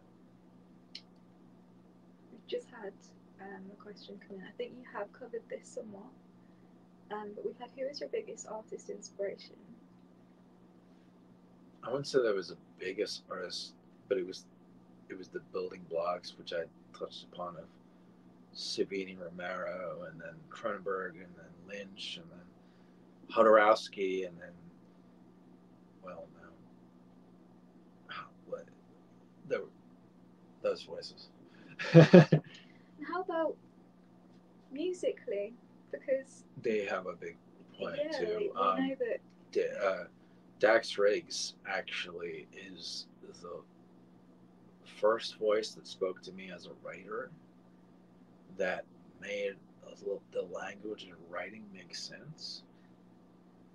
And early on, my connection with Ryan O'Neal, at the time his girlfriend Lisa Kick-Ass Hamilton, no longer together, but they're still good friends, but we emailed for years, and the language of communicating back and forth developed my own voice. But Dax Riggs' lyrics spoke to me to where words started to make sense. And then later in life, Michael Giro's lyrics within his own, with whether it was with Swans or his own poetry or anything he writes, also to the second stage of life. Like, I listen to any one of his bands every day. I'll listen to something, I'm like, it doesn't quite. All right, cool. I'll listen to something else, but I have to get a bit, and it reminds me. Yeah, it reminds me daily. It reasserts my own personal sort of trajectory, because there's just something in it, where it's an artist you appreciate, and you're on a similar trajectory. You're on your own. You have your own thing, but there's something that reminds you why you're doing what you're doing, and it sets you back. And I need that daily reminder, and it doesn't matter how many times I'll all right, I'll listen, I'll get halfway through it, and I'm like, all right, I gotta listen to some Swans, or I gotta listen to some Angel of the Light, or whatever. It's just, yeah, Mike props for introducing me when we were 18 in college, and it was, he planted a seed. I want to ask as well, what do you think thus far have been your biggest achievements?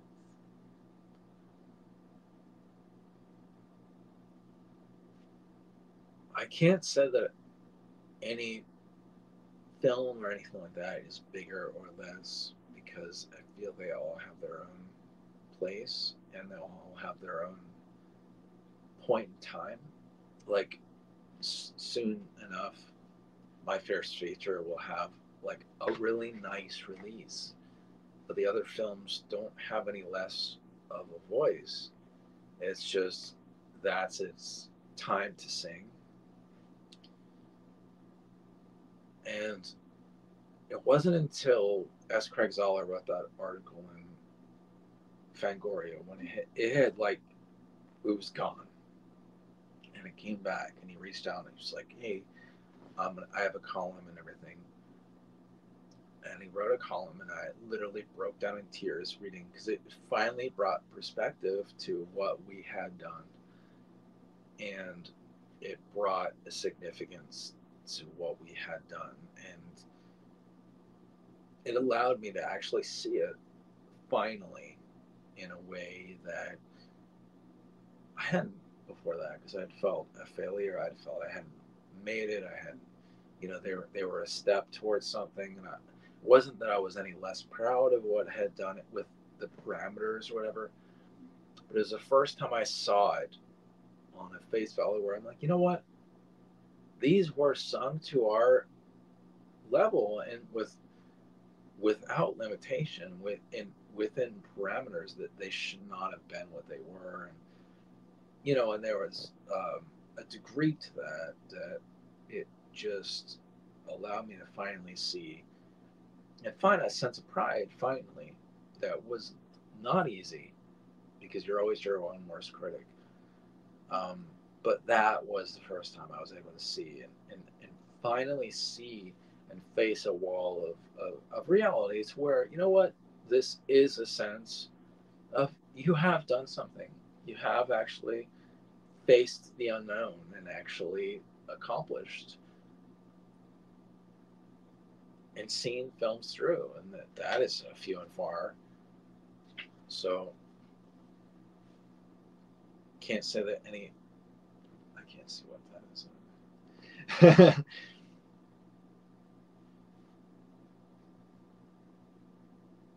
Did you find the answers you were looking for?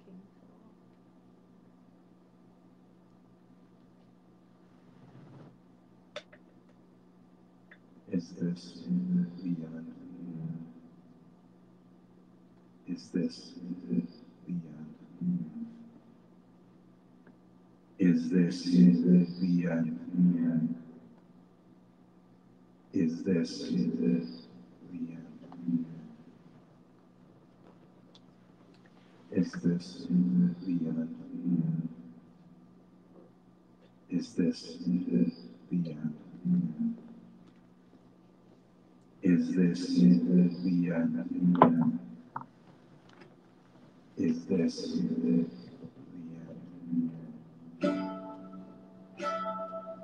Is this the end? Is this the end?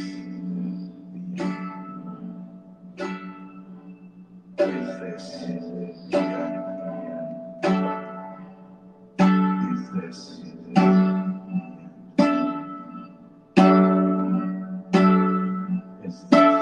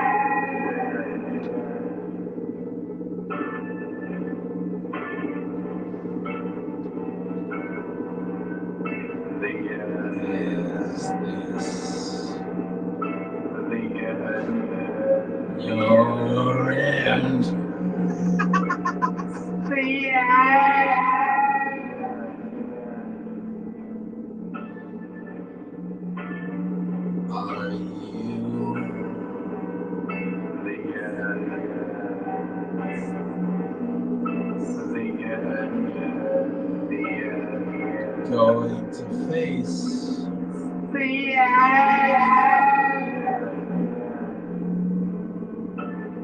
the mirror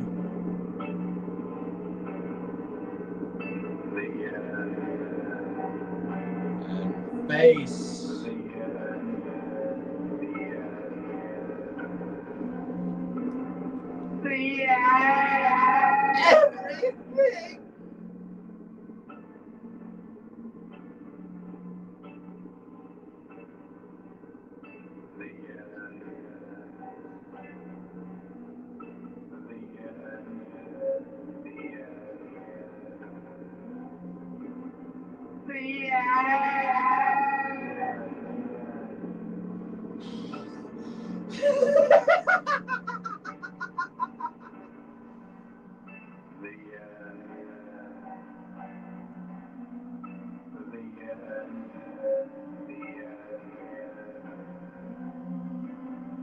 everything.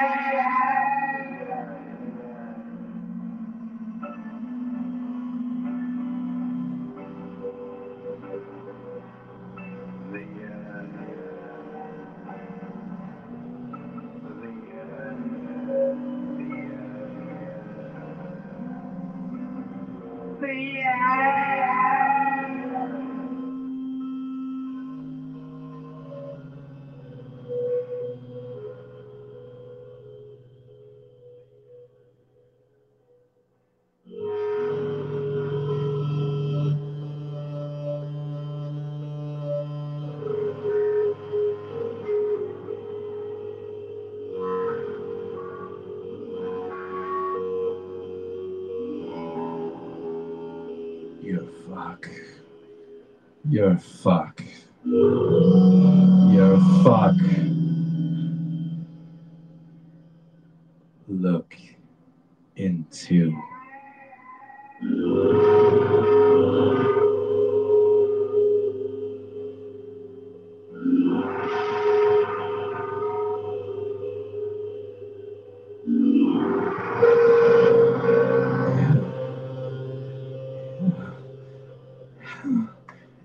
Everything. Everything.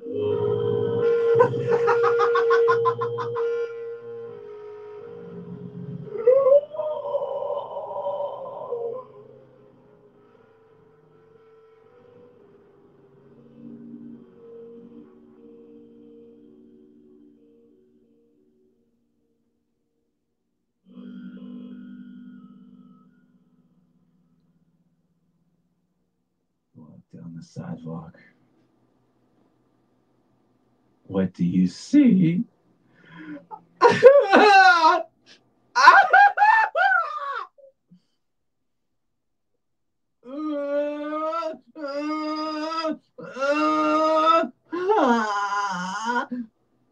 know what you are.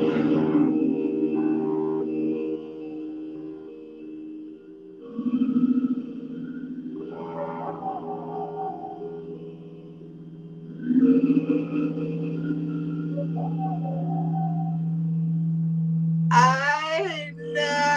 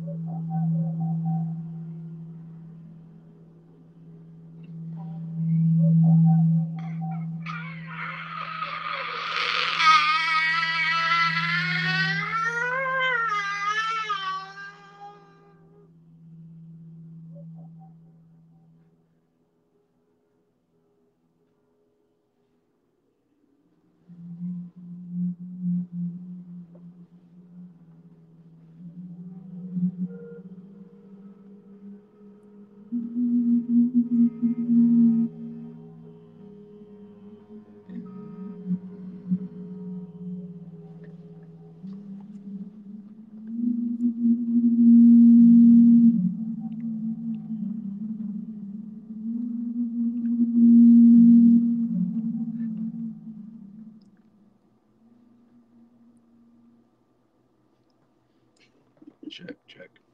I'll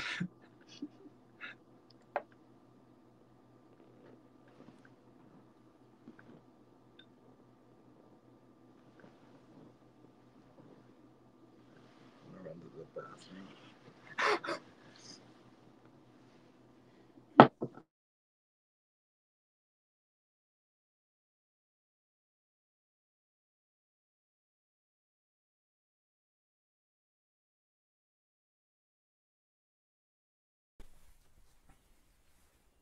Well, while Michael runs to the bathroom real quick, I'm gonna check with them to see if they will continue answering questions that have come up in the chat. And this was totally new to me, but I had to scroll through each and every one of them and identify which were questions and which were anecdotes. And I used a list. I was able to star each of them, each question that was submitted, and the star list does not go by chronological order, so I have to flip back and forth between them to see which questions came first, and I'm going through them as I can. Yes, he might have. Well, he's camera has been disabled. Let me see. Well, I don't know if this is good for me to do, but I will unmute them. That it's possible that they please don't strip off and go jumping around the lounge room. You know, the best some of the best stuff that came into the chat were comments, and wow, man. And there's still a few questions that need to be brought up and answered. And I am not totally certain. I'm gonna turn the mic back on just in case, and see if they want to cut the stream or if they want to continue answering questions. And I'm just going to give it a go. Hello?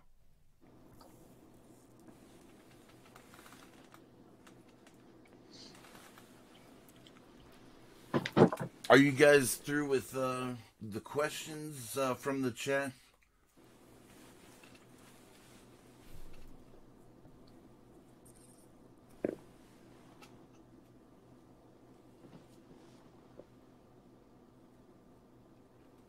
Hey.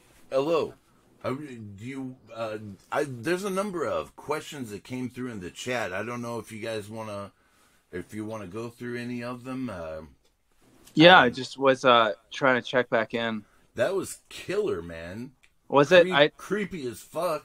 I totally went off on a zone, so I don't even remember what the fuck we said.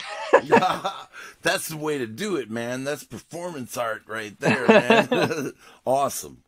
Everyone in the chat was enjoying it too. It's excellent. Yeah, no, I just was trying to. I heard you talk, but it was hard to, because we had muted it, but it wasn't entirely muted, but I heard you a little bit. Oh. Yeah, I was trying to check back with all our shit we had on. Because our laptop, there's this a touchpad thing, and we thought about that last minute as we were talking, and the computer wasn't charged for it, so we were trying to pre-charge and everything. I didn't get too many of the questions out. There's still. But yeah, let me try to get the. I'm trying to, I'm gonna try to turn off the recorders, and then we'll go through and answer everything else. Oh, cool. Okay. Let's try to get a. Okay. And you got to see some of these comments.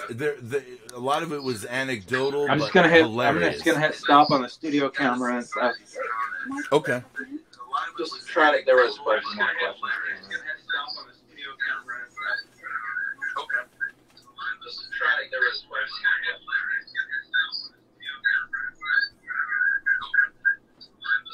Here, let me mute mine. Try to everything off.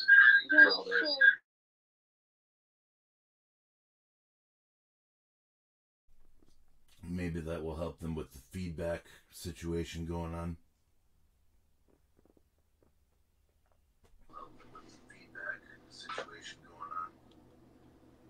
I hope it was good. It's like, oh, they're fucking playing it. I hope.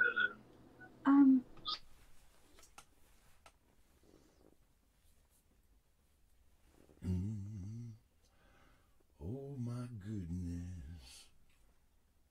How y'all feeling out there? How you doing tonight? And the next question in chronological order. Here, we're gonna turn their mic back on. The next question in chronological order. Here, we're gonna turn their mic back on. Is our mic back on? Yes, sir. Is it back on? Yes, sir. I might have to just go into setting. Yes, sir. Okay. Let me fix that echo.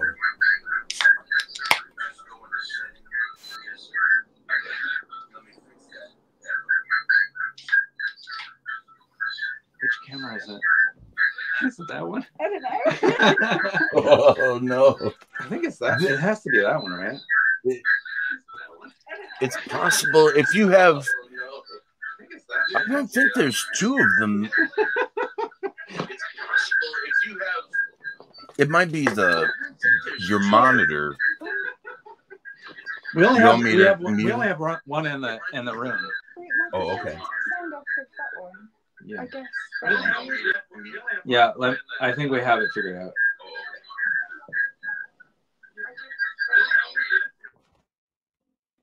I'll just let them. Here, I muted it just to. Oh, there. It's gone.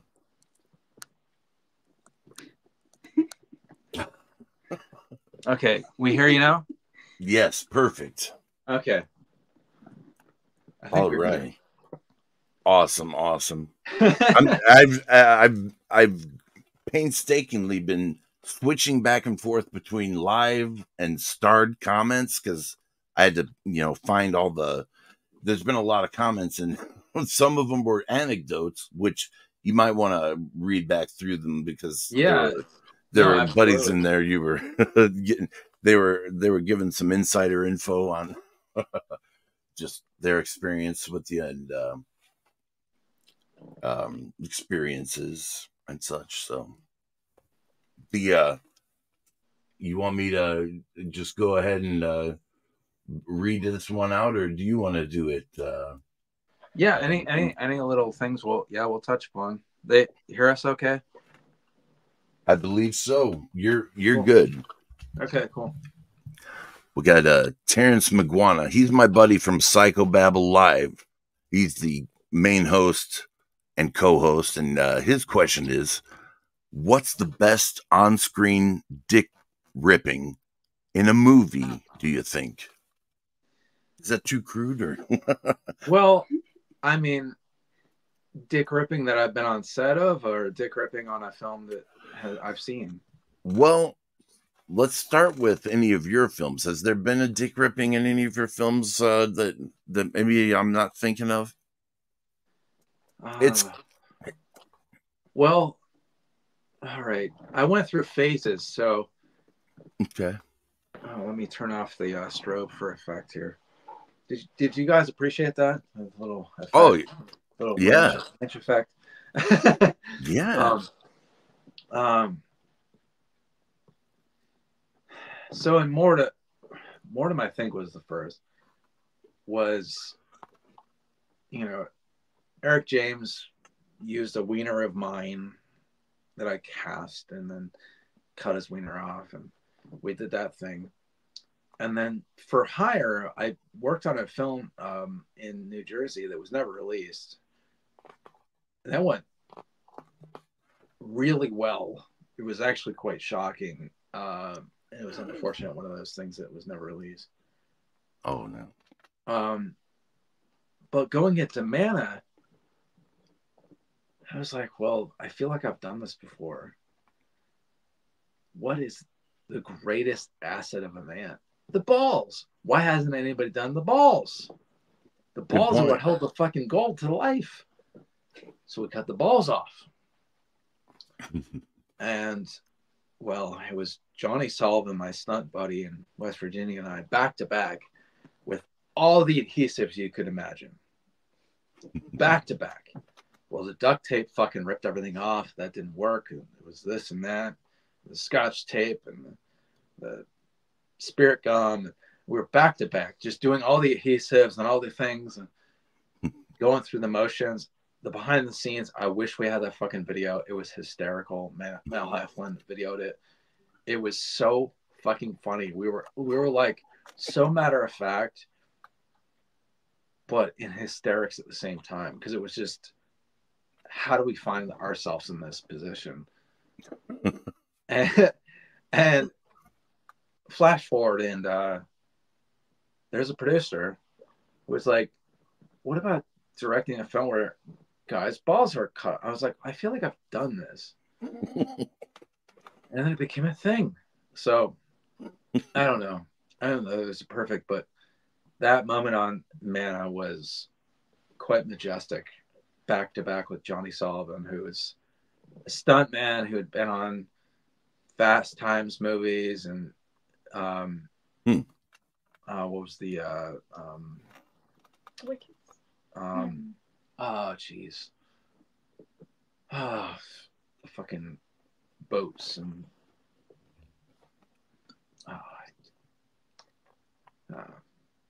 Oh, it's killing me. Anyway, it doesn't even matter. But the fact he was on these like mega productions, but then he's flash forward and we're back on ours. And he's like, Michael, I got an idea, you know, and we're like back to square one and we're doing our thing. And yeah, on the set of Man, he's like, I'll be there, Michael. We'll do our thing, do what we do. And we're cutting our fucking balls off like troopers. But it was, Awesome. you know, yeah. I don't know. I don't know if that answers the question, but I would many say it times on does. set and cutting balls and fucking wieners off. But I think balls are the prime de la, you know. Yeah, it's a whole new level that hasn't been considered in our psychobabble chats. I was asked as a joke, you know, what's the worst dick ripping you ever seen, and generally it's ignored in most live streams. But my buddy Terrence, traditionally, every Saturday night on Psychobabble, curly girl at the movies threatens to rip my dick off every time, and it's just become a running joke. And so I think you quite well answered that question. If you feel good with that, I can move on to the next one. Absolutely. All right. All right. Then we've got Stuart Johnson. If you were a werewolf in a movie directed by Panos Cosmatos, would you keep those handlebars as werewolf? Spelled with where? Like where in the hell? Werewolf. Stuart, fuck you. Oh man, That's so funny. I love you. he's got to be a close friend. Yeah, he he's has great. the insider info, man. Yeah, no, he's great. I would love to. Ooh. There we go. Live performance, take 2. I would love to do a proper werewolf film with proper effects, all that stuff. Like, there's a whole core of us that would just love for that fucking opportunity. I bet. And yeah, if the handlebar, you know, sticks out for that, sure. Awesome. When here, the next question was from. Do you want to elaborate any more on that, or are we good to move on? Yeah, we're good to move on, I think. Okay, this next one is from Dave Chopin, or is it pronounced that way? Chopping. Chopin. Little Okay. chopping pants. Like, I always thought that. That's what I always heard when I read that name, the composer and whatnot. I can't wait to meet Dave in person. He's an incredible person. Very cool. Very cool. And his question was, or is, if you could, that train scene would make a great scene for a future short / film. There might be a word missing in there, but if we could maybe use that train scene, it would make a great scene for a future short / film. I'm not sure if it references another question or so. Yeah, I'm sure it does. I'm trying to connect it. I'm guessing like Crepitus. I don't know. Possibly Crepitus with the train scene? Is that what he's... Yeah. Is that what he's... Yeah. Oh, what? That happened to me in Mongolia at the black market. Guy tried to rob my mate, and I at knife points. I'm not sure that that's related, but it was one of his previous comments. Yeah. Would you be able to clarify for me, Dave, in a new comment? The short film feature. Okay, balls get cut and the testy pops out, and that's okay. That's related to the last one. Christ.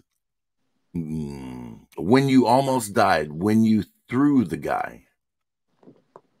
A train scene where you threw the guy? Oh, God. Wait, should I go on to the thing? Yeah. Sure. She's gonna try to look on the thing too. Please do. If you could that train scene 1 sec. would make a great scene for a future. Yeah, we're trying to relink back what you mean. It's kind of cool follow up. We didn't plan this. Everybody that's watching, we didn't plan this, but this is right. kind of a cool follow up. The studio camera is not.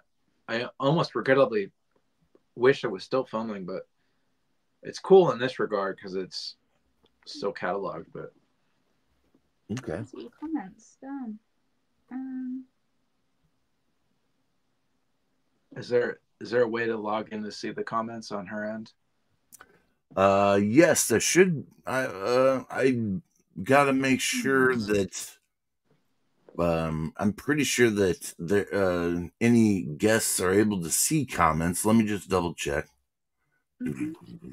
Guests see viewer comments and posts. Guests can stream to their own. Guests can see viewer comments and posts. Yeah, it should be able to. Okay. So you just gotta go. Yeah. Oh, you found it?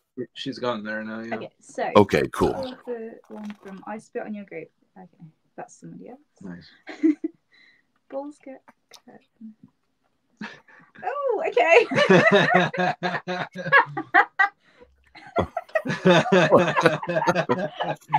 That was great.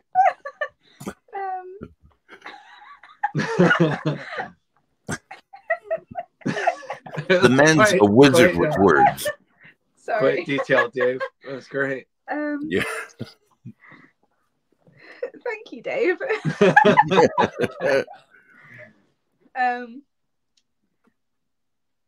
Wish I could talk. You like how he answered.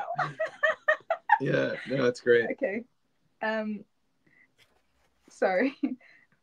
Check your messages in the last PM.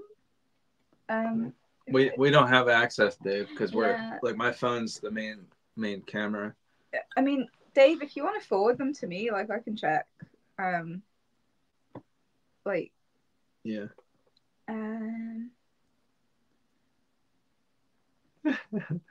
That's some good stuff. Yeah. I was having a bit of a trouble finding all the questions because there were a lot of anecdotes that probably would make you bust up laughing. And I was trying to tell everybody I'm going to circle back through and just hit the next question asked by name in chronological order. Yeah, I fell into a zone. I have no memory of what we even talked about. Like it's quite meditative in that respect. Should I have a quick listen? Yeah, you can pull up. All right. Okay. I'm gonna. You just let me know and I'll put it on the screen if you have a certain one you want me to highlight.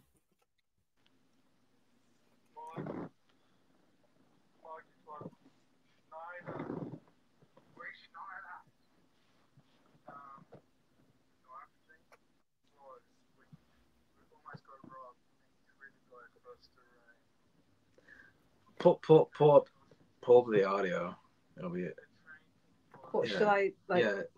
Yeah, just pull up the audio next to the screen. Put it up full volume. Yeah. See if it.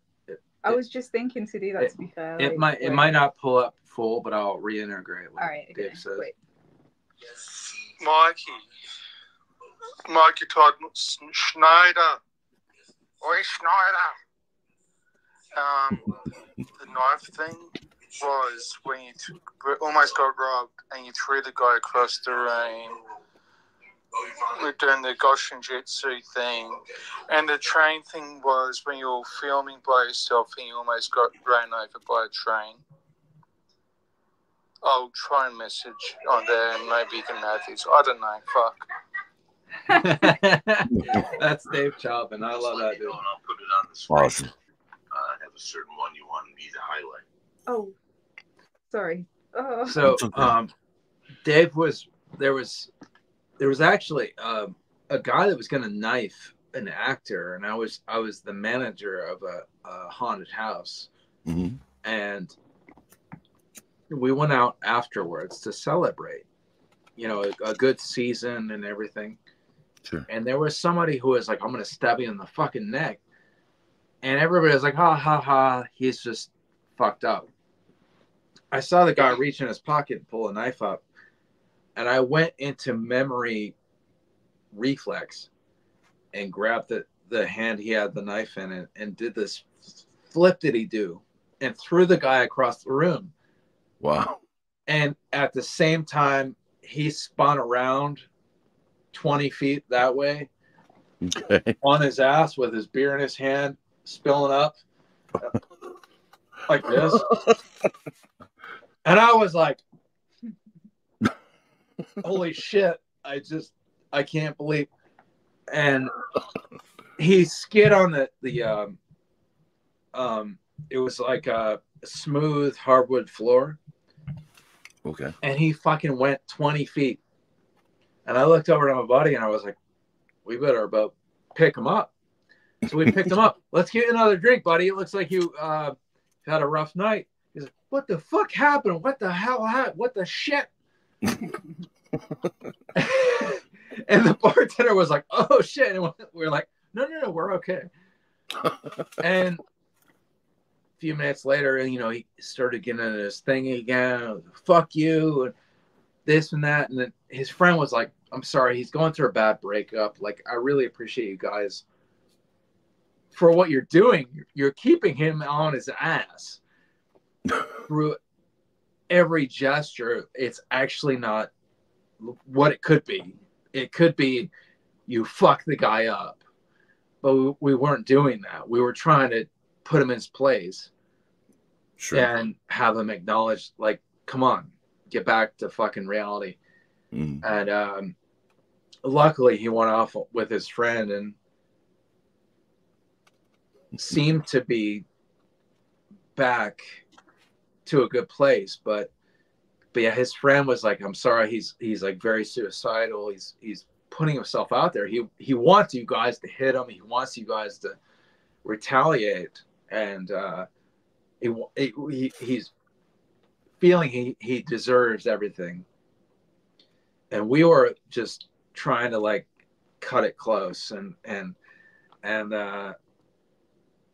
so in that respect, it was a bit of a perspective change to where when somebody's fucking acting batshit crazy, maybe there's something else to it, you know? Yeah, for sure. That's a rarity when that happens, but you kind of try to neutralize the person, right? Or yeah, make them no longer able to inflict pain or injury, I guess. Well, to complement that as a story, I was sharing this mutually with a few friends in Canada. Okay. And it happened again. Oh, shit. We were in Toronto, and this guy came up and he was hitting on my friend's girlfriend of 10 years. Uh-oh. And I was like, she's been with Ryan. This is Lisa. They're amazing. Leave them alone. Oh, you're kind of sexy. Well, you're going down, motherfucker. And I threw him down. Bartender turns around. Pick him up. Oh, we need another drink. It became an on-joke thing all night. It was like a recurring theme. Flash forward, we're sharing with another friend in Canada that story. And it happened like this. And then this guy came up and he goes, finger war. What? We're going to thumb war. 1, 2, 3, 4. And I was just like, slam, win, slam, win. And then he tried to punch me in the balls. And it was like, ooh, dude, after the third time, you're going down. And I looked over and Lex was like, it's like you told it to us, mate. And I was like, how the fuck are we 3 times over the same goddamn thing happening? So weird. Dude pops up. I love you, man. Hugs you. Like, I don't even know. I don't even know. Wow, man, the wild stories you get in the bars and stuff, I mean, or whatever. Well, they were places where- all well. The first was a rap party for a haunted house, and the other two were rap parties for films, independent films. Oh, okay. So you were out, we weren't just in bars. We weren't just in that atmosphere. There was like a significance of us being there. Sure. And all three different. But it was crazy because the first was in Pittsburgh, and the other two were in Toronto, but for radically different reasons. But it was, one was a premiere, one was at a convention. The third at the convention, we were sharing the stories from the first two, and then it happened again. And Lex was like, "It happened just like you told it to us, mate." like it was just like, oh my God, how does this shit happen? Like, how is this our reality? This is fucking crazy. But in each instant, it was rekindled to that connection to karate as a kid. Because each time it was a whoop over the head like a lasso. Like in an everyday circumstance, you couldn't fucking do this. But in those three circumstances, it was a lift-de-do. Wait, what the fuck just happened? Oh, let's pick the guy up. Oh, let's get him a drink. And it was a sitcom narrative. Wow, man. That's wild. Interesting question overall. It brought a lot out of you there. I mean, damn. Nice stuff. Okay, let's see. When Dave was saying he wishes he could talk, it may have. I think that you must have totally answered his question. So, right? Possibly. Is that what was that related to his question well enough?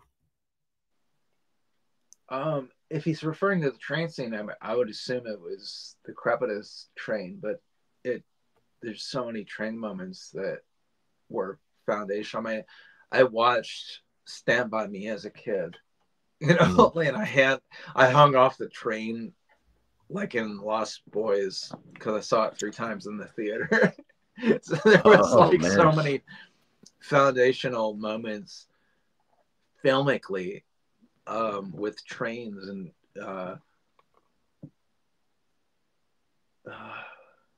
yeah, I see it.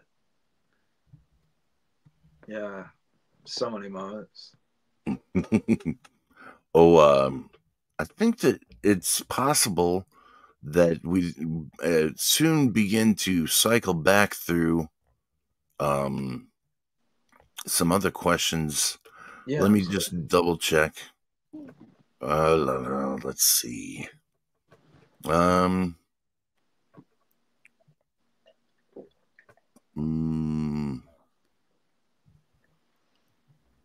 There are a lot of questions to go through, so forgive me while I fumble through here.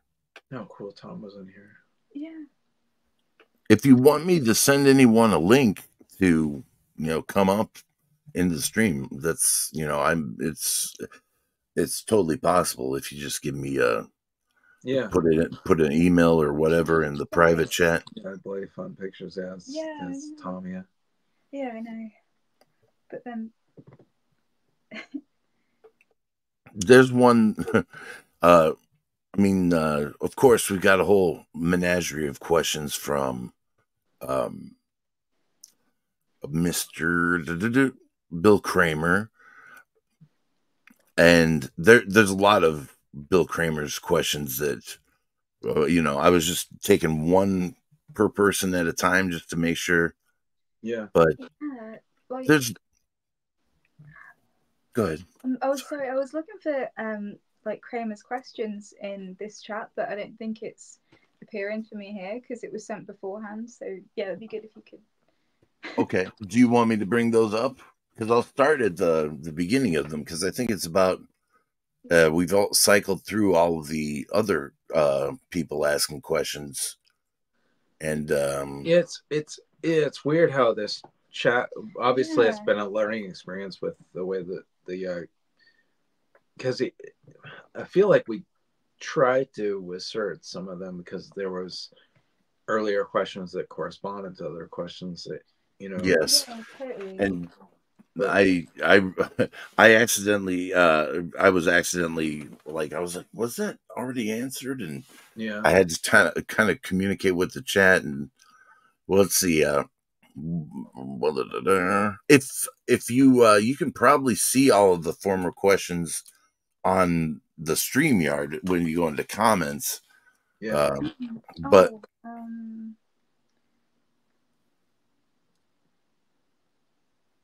yeah, I can't see Kramer's. Yeah, it's crazy at the start of them. There's a lot of questions, but it is crazy how it doesn't start with his. Mhm. well, this was the second We did question. consciously start with things that were touching upon that though. Oh, hang on. Oh, okay. Oh, there's Alice too. I saw it. Yeah. Hey, Alice, if you're still listening, thank you for staying up. I know it's like Love you, word. Alice. Let's see here. I recognize that name from the chat. Mhm. God, I must not have properly cycled through every single question. I feel high watching this. That's awesome. Mhm. That's good.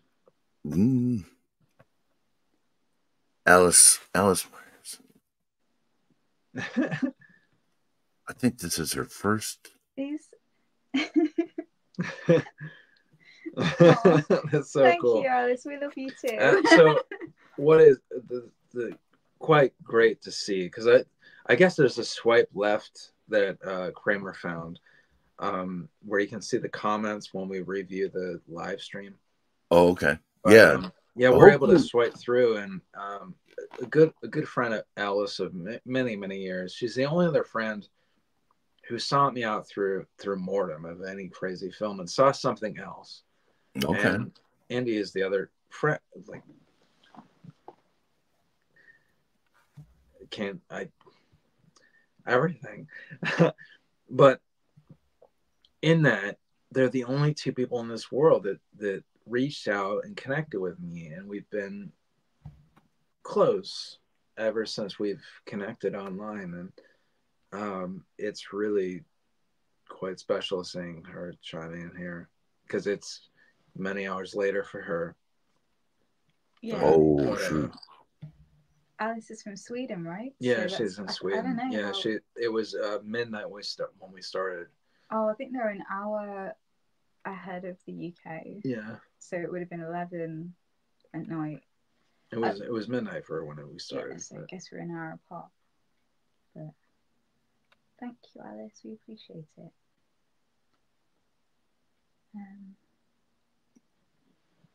Please don't strip off.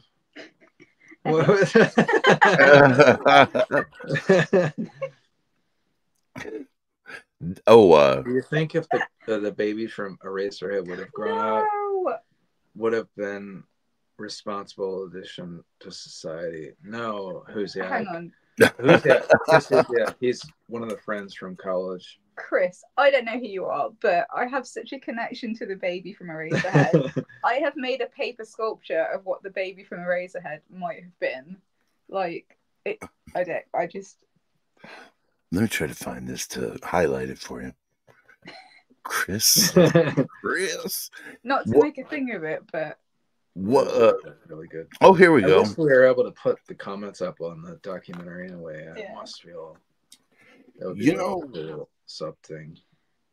There's no way we could hit all of them. I think the baby from Eraserhead has moved me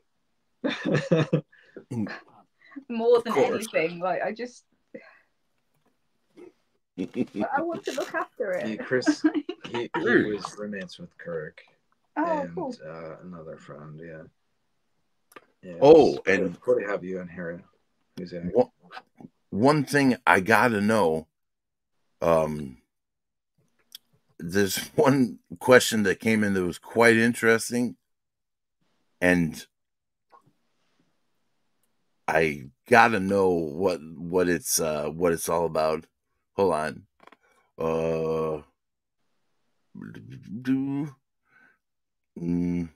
Here we go.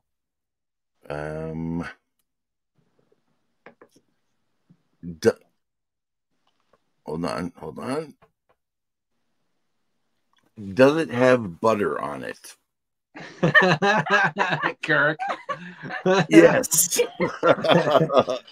Here it is. He asked it several times.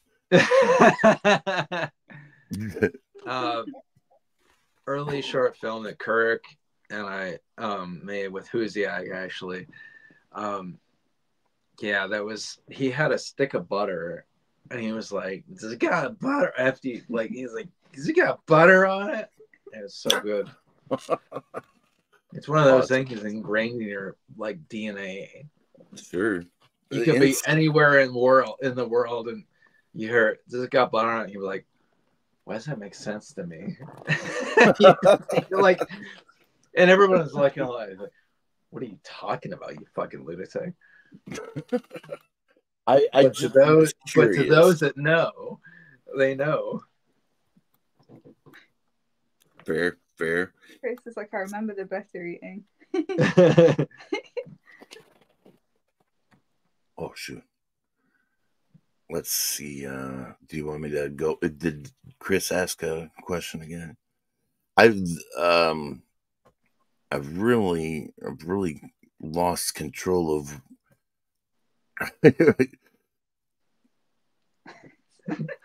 Oh, we're looking at the comments, and it's like I love everybody. All the names I'm seeing. Like I love everybody that I'm seeing. It's like, thank you everyone for it's just really being special here. with while we were filming and trying to be in the moment. It was, I didn't know whom was coming up, but whatever. But now I'm seeing, and yeah, it's quite special.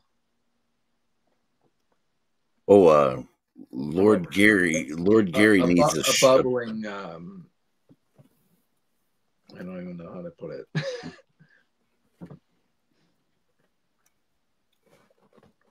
I didn't mean to interrupt you. I'm sorry. No, you're fine. You're fine. I don't have words. I just really appreciate the friends from long past chiming in. It's quite special. I understand. Lord Gary was he was crying for a shout out from you. He was like, I need a big shout out. He's back now. He I was like, during the filming, I was like, I don't know if we should do that, man. Like, for the filming, but now I suppose it would just if you give a big shout out to Lord Gary. Yeah, but please him. He's back now, so I don't know. Just looking out for you, Gary. We'll bleed some out for you. Okay. Lord Gary. Lord Gary. Bleeding down our throats.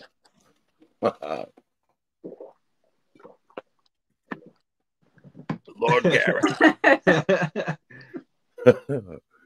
It's quite crazy. We still have the studio camera over there. Yeah. Is it recording? No, I turned it off because it's. Yeah, sure. I wasn't sure if you did, but. No, I just, because we'll have this recording as a separate. Yeah, sure. Separate thing. Yeah, I can totally get you the file. It stores. Yeah, no, it feels like a its own personal thing, Bobby. Like. Sure. We were aiming to achieve something else over here, and there is something about like taking your glasses off and just sort of speaking across whatever is projected and just trying to be in the moment, and then lucidly, like, candidly looking at comments, and it's a different thing. Definitely. Big time. It's really Sure. surreal to think like. No, it's really cool seeing this, because I had no expectations of who was chiming in or whatever. You know, I just thought to do whatever. But to actually see some of the friends from over the years, it's quite cool. Certainly. Quite touching, really emotionally in a way, really.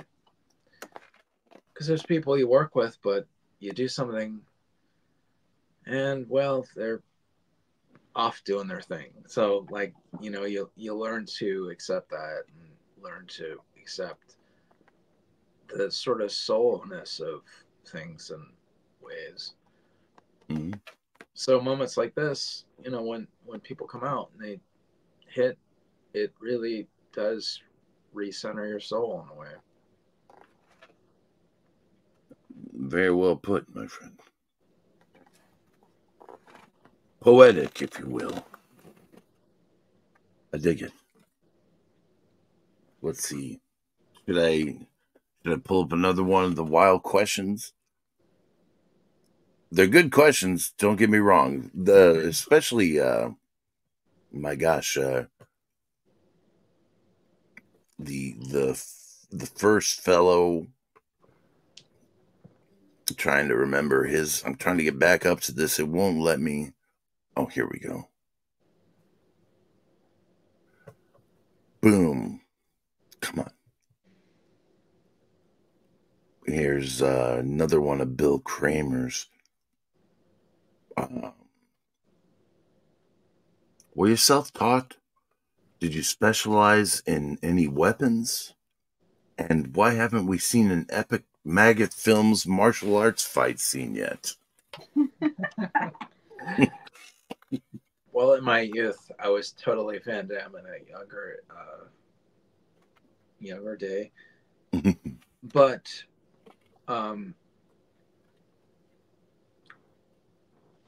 life led me astray, you know. There wasn't the opportunity to spread my legs.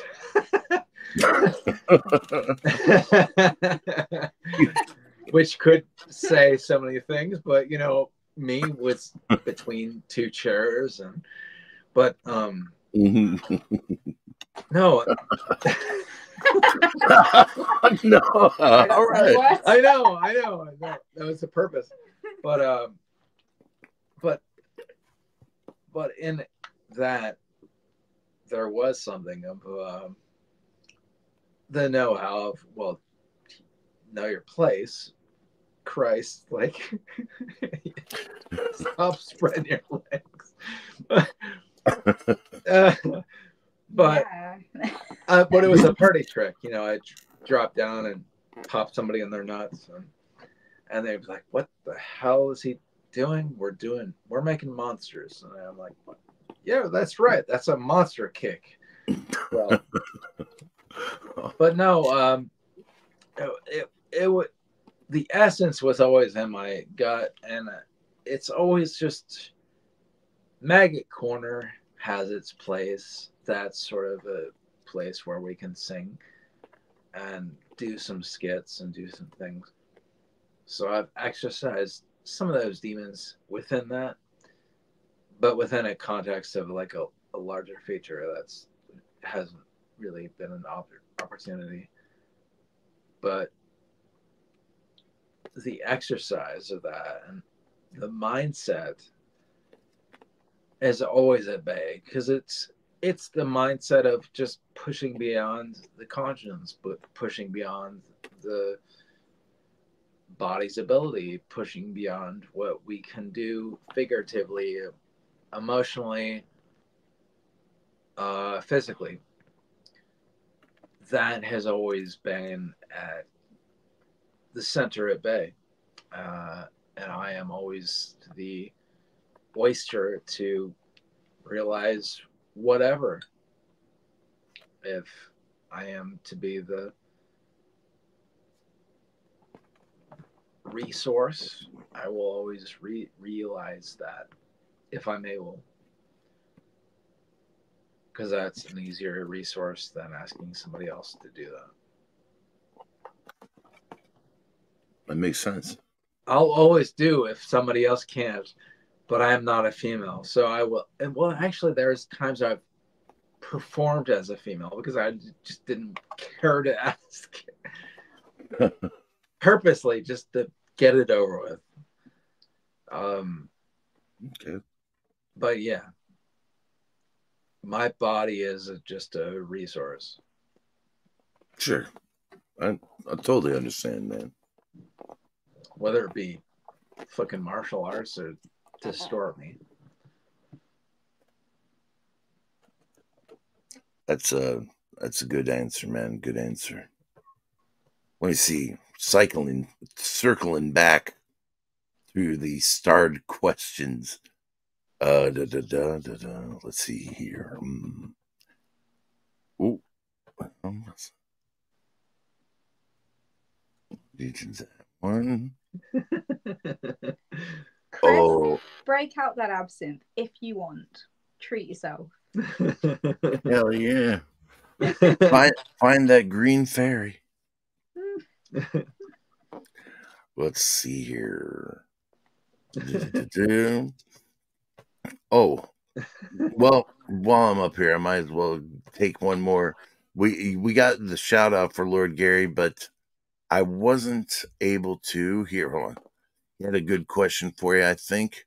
Come on.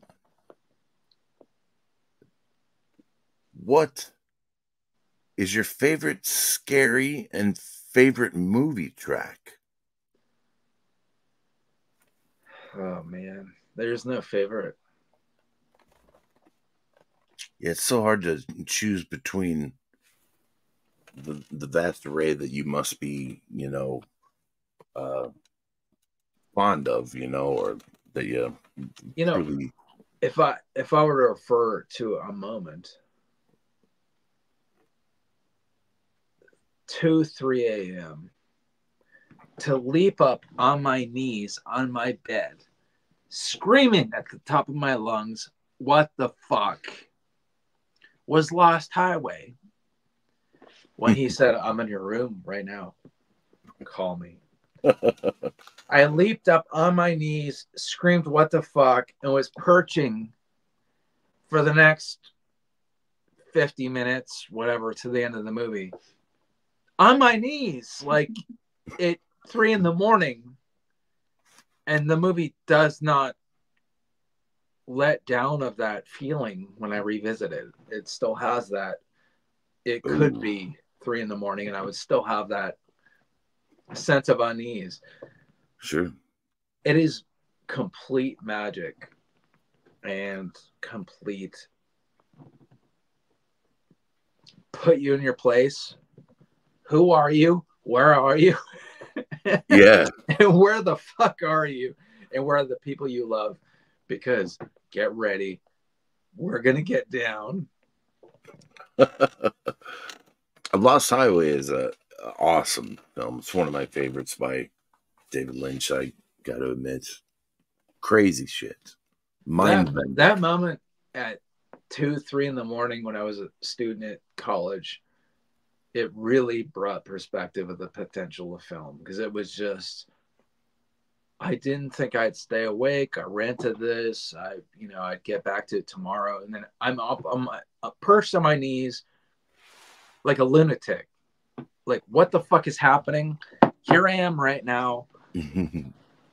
Literally, this is me. I am bound for 2.5 hours twitching like a lunatic. That's intense, man. And it's 2-3 a.m. and I've got a roommate like 10 feet away, snoring, and I'm just completely lost in this moment. And unbeknownst to him and everything else, like, the world around me is gone. All I have is the mystery man calling Bill Pullman, and I'm in your house right now. And you're like, fuck, I am fucked. It's all done. It's all over. It's gone. True. The world is over. That's an absorptive experience there. That's really, you're kind of truly taken over by the film, if you will. I mean, amazing. Oh, it's definitely a transformative time for sure to experience like the potential of what film can do. I get that, man. Because I looked down and my heart was pounding out here. Oh, wow. And it was like, okay, we're into another world here. Like, Yeah. this is something to behold. I was subject to something taking me out of body. This was not, I was no longer like in my bedroom on my bedside, everything, you know, it really transformed the potential. And I never lost sight of that because it was transformative. Excellent. Let's see here. We're just gonna do Rick Owen or Kirk Owen asks, when's my next part? When's my next script? Did I already ask you guys that one? I think we did, yeah. Oh, that Unstar answered. Damn it. I'll take any role, but Santa Claus house that. He played Santa Claus off and on for 15 years. Oh, okay. Well, that helps clarify. I wasn't sure. I wasn't totally sure. Yeah. So, yeah, Kirk's a great friend from long back. He's, yeah, the first short we did was Kirk, and he was the one I shot with the fire extinguisher. Oh, wow. Well, so Chris he's from shot with the fire extinguisher as his wiener and was like, "You ready?" And Kirk was like, "Yeah, man, yeah, man." And Huziak was like, "All right, here you go." And Kirk was like, "I got it." It's a fucking hilarious short. We gotta upload that shit. Yeah, definitely. So that was the first short that he was in, is what you're saying. When we were in college, yeah, that was the first thing we did. Tremendous. Yeah, I met Chris and Huziak, and that was the first thing we did. Wow. It was called GIMP. Interesting. Yeah, Chris Huziak walked in and he was like, "You ready?" And he like unzipped himself and he cut the Kirk and he's like, all right, man. He put goggles on and he's like got like Speedos and he's like in the shower and Huziak's like, all right, and he like unzips and it's like a fucking extinguisher because it was an actual fire extinguisher. Wow. Like spraying, you know, at God's end, which was such an asset, you know, for the first college short. Like, look at the spectacle of an effect. Yeah. Because they had a fire extinguisher filled with water. And it was just... And Kirk was like, oh! It was amazing. That sounds amazing. And let's see here.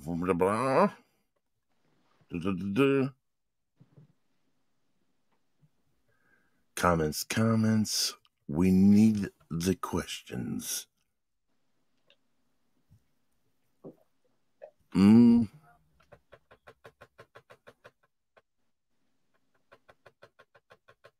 lot of comments. Oh, yeah, got that one. Let's see here. 86%. It's weird. Is it in properly? Yeah. It's really weird.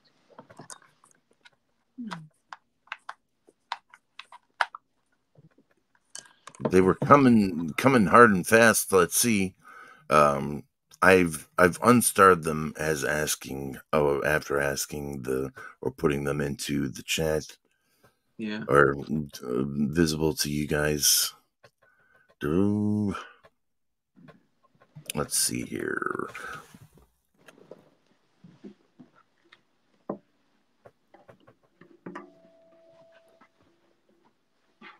This is a pretty interesting one from Dave Chopin. I'll wait until he gets back, though. Unless he can hear the... No, I think... It'd probably be best to wait until he comes back, so...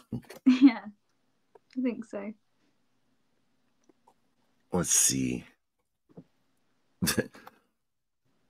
Yeah, there's some truly funny questions that came in when... I think it was toward the live performance that you guys did, which was awesome. I really enjoyed that. It totally tripped me out. You know, I wasn't sure what was going on. I was like, "Oh, this must be that." We weren't too sure like what we were doing either, because we just at the last moment decided like, yeah, let's do some fun improv sound. Why not? Like, yeah, that's awesome. And we wanted to have a run through, but didn't get a chance because just both been so busy. So this was truly improv, like. Yeah, it was organic, you know. You really, you guys put yourselves right into it, you know, and I got to respect that. Well, I know like the quality of the sound probably wasn't great, like for the live, you know. Yeah, because we have different recorders recording it, so we should theoretically be able to mix something cool. Yeah, we have so many recorders like around here. That's the good thing, like for the final iteration. But yeah, we have no idea what it sounds like or what we did. You know, honestly, I mean, it sounded good on my end, like through, cool.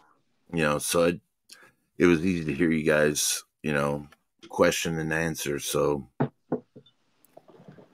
here, let us see here. Dave Chopin asks, "Are you having an almost Van Beber look at 70s revenge flick?" I love Van Beber, as he knows, and he's sticking a thorn in my thigh because I started showing you the documentary with Van Beber, and we didn't get to finish it. But that was when I was kind of in the background and, you know, applauding him and stuff like that. It's kind of painful because, you know, Van Beber should have been a filmmaker celebrated, and I agree. Regularly making films and everything. As anyone is familiar with his work, he should be just a working filmmaker. And he is one of the voices that inspired me in the 90s when I was sort of pursuing effects, but then I saw his movie. It was originally Charlie's Family, and then it became the Manson Family commercially, because it was a little more viable in that regard. But I saw the work print for it, and it was like, that's an independent film. That's what it could be. Holy fuck. That's what it could be. It could be, you know, like, it was everything that was so manifestive in my stomach, in my heart, in my every ounce of being, and spoke to my soul and was just magic. And I remember meeting him and sharing in whatever degree I could and having our moment and everything. But it was, you know, transformative seeing his work, because there weren't many independent films that I saw that spoke to me in that way. But his did. And they were very deep when you saw them. And most, it was like, oh, they're trying to do this, they're trying to do that. His it was the answer to why you could be independent and why you could break the voice of commercialism and Hollywood, and you could actually have your voice and do your thing and actually be bold and strong and sound and not feel lesser than. It was fucking awesome, you know.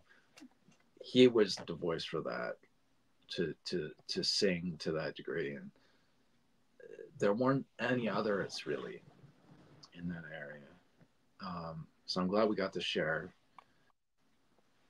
some good times at particularly Cinema Wasteland, where he was ready to beat the shit out of a guy at a fucking panel and walked out, and I was the one that walked out, and we just had our moment outside, and it was just artist, and I don't know. You know, those are the moments that kind of keep you grounded and remind you of what you are and what you're doing. Wow. What he did do is fucking sound. Yeah. And it's a shame he hasn't got to do more. It's real fucking shame. I understand. Have you ever seen that crossover with the schizophrenic, the horror mangler, called Cuckoo Clocks of Hell with I don't know if it was co-directed by Jim Van Bever, but I've wanted to see it. I've seen clips, but I haven't seen the full film. No. Okay. I wanted to see it. It seems to be very hard to come by. I know. Yeah. No. Totally. And I not getting to be like a hardcore fan because you're trying to do. Yeah. It's kind of a double-edged sword at times, but stuff like that, yeah, I would love to see what that was, because it seemed such a raw, transformative time of that era. Yeah. It always piqued my interest when I first heard about it, and to know that it was like a crossover or something like that, Yeah. or it was just so wild, and I could never find it for myself. So I don't know if there's a copy in the wild, or if anyone's selling it, if they've got it. So hard to come by. Yeah, it's definitely hard, because that other director, he's like born again, so his other films they're in a whole other camp. Oh, interesting. Which adds to the mystique. Sure. Hell yeah. Okay.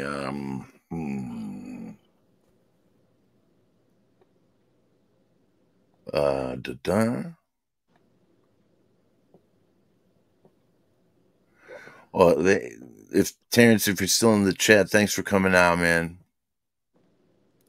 And yeah, it seems as though some of our viewers from across the pond are.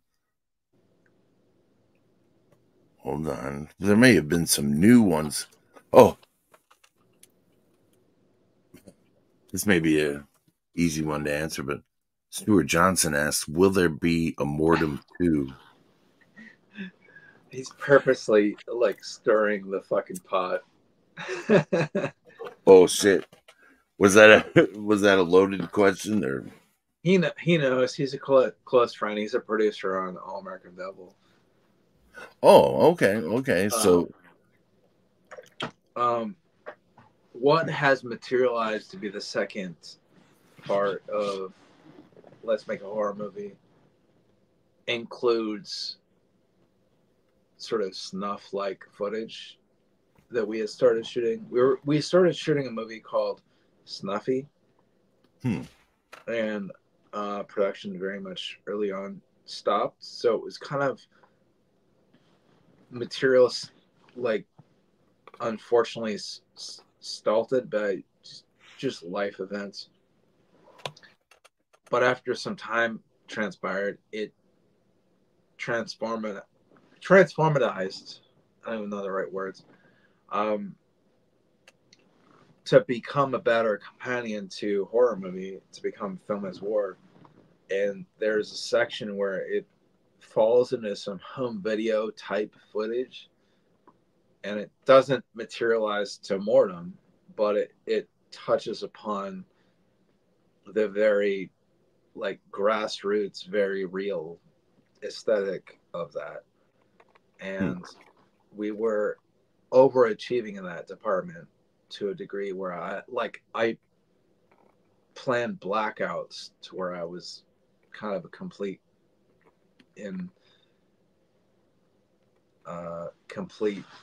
chaos of vomiting and then eating like cat food and being cool with it, and then being perky and back and laughing. It was quite. Oh, hear that back. Sorry. I don't know what happened there. Sometimes if you accidentally press another tab or something, StreamYard will just boot you. Yeah, well, I'm worried about that. My phone, Lise. I'm just my phone's on 13%, but it's on my charger. My charger is on 86%. It should be fine, but technology, hence my paranoia. I've got it on a charger. I understand. I do that all the time myself with just doing videos and such, or and I've got and the other camera I've got, which wouldn't be aesthetic, but it's good if we switch to it, so we'll be good. Let's see here.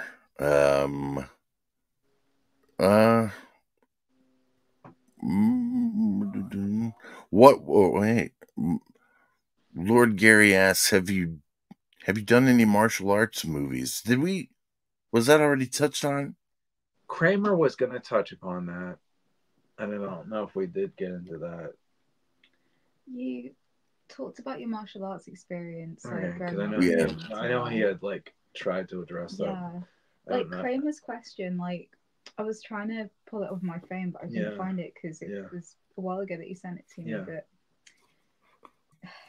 so sorry, Kramer. I was trying to say word for word what you asked like a few weeks ago, but no, I was just curious because he asked the transference because of the B and the I and all that stuff.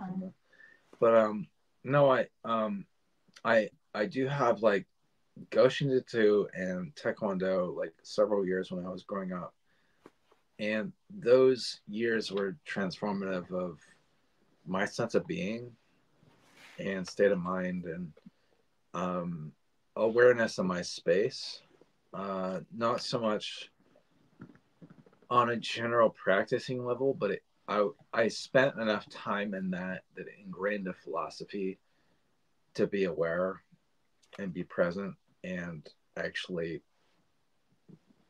aware of the surrounding and moments where, I mean, I've had guns to the back of my head when I was driving, like different moments where I could create a sense of calm and then project what was right in the situation to walk away where I was okay. In that, I would love to put that, sense of knowing it on screen. And I grew up a Van Damme kid. I loved Bruce Lee. Van Damme was my hero in the 80s. So in the right situation, have you seen the movie he was in, The Bouncer? I haven't seen that one from Van Damme. Dude, that movie is so fucking good. Oh my god, it's so good. Awesome. I would be so proud if I directed them. That's such a good movie. Okay. And then JCVD, the movie he was in, that should have been an Oscar-winning movie, but everybody was like, well, he's blacklisted. oh, well, you know, we'll kind of re-accept him as a performer. Hmm. There is a moment in that movie. Have you seen JCVD? JCVD. What's that stand for? Is John it? Claude Van Damme. Oh, I've seen like Bloodsport and yeah, they're all good. But JCVD, there is a no. moment the fucking camera comes down and he does a improv monologue. Oh. Your soul will be sucked up and fucking spat out, and you will be like, oh shit. Oh shit. Oh wow. And it's amazing. It's so good. So good. I'm a fan. I'm a fanboy since I was like a little teeny bopper. But that moment, anybody will appreciate. It doesn't matter who you are. Sure.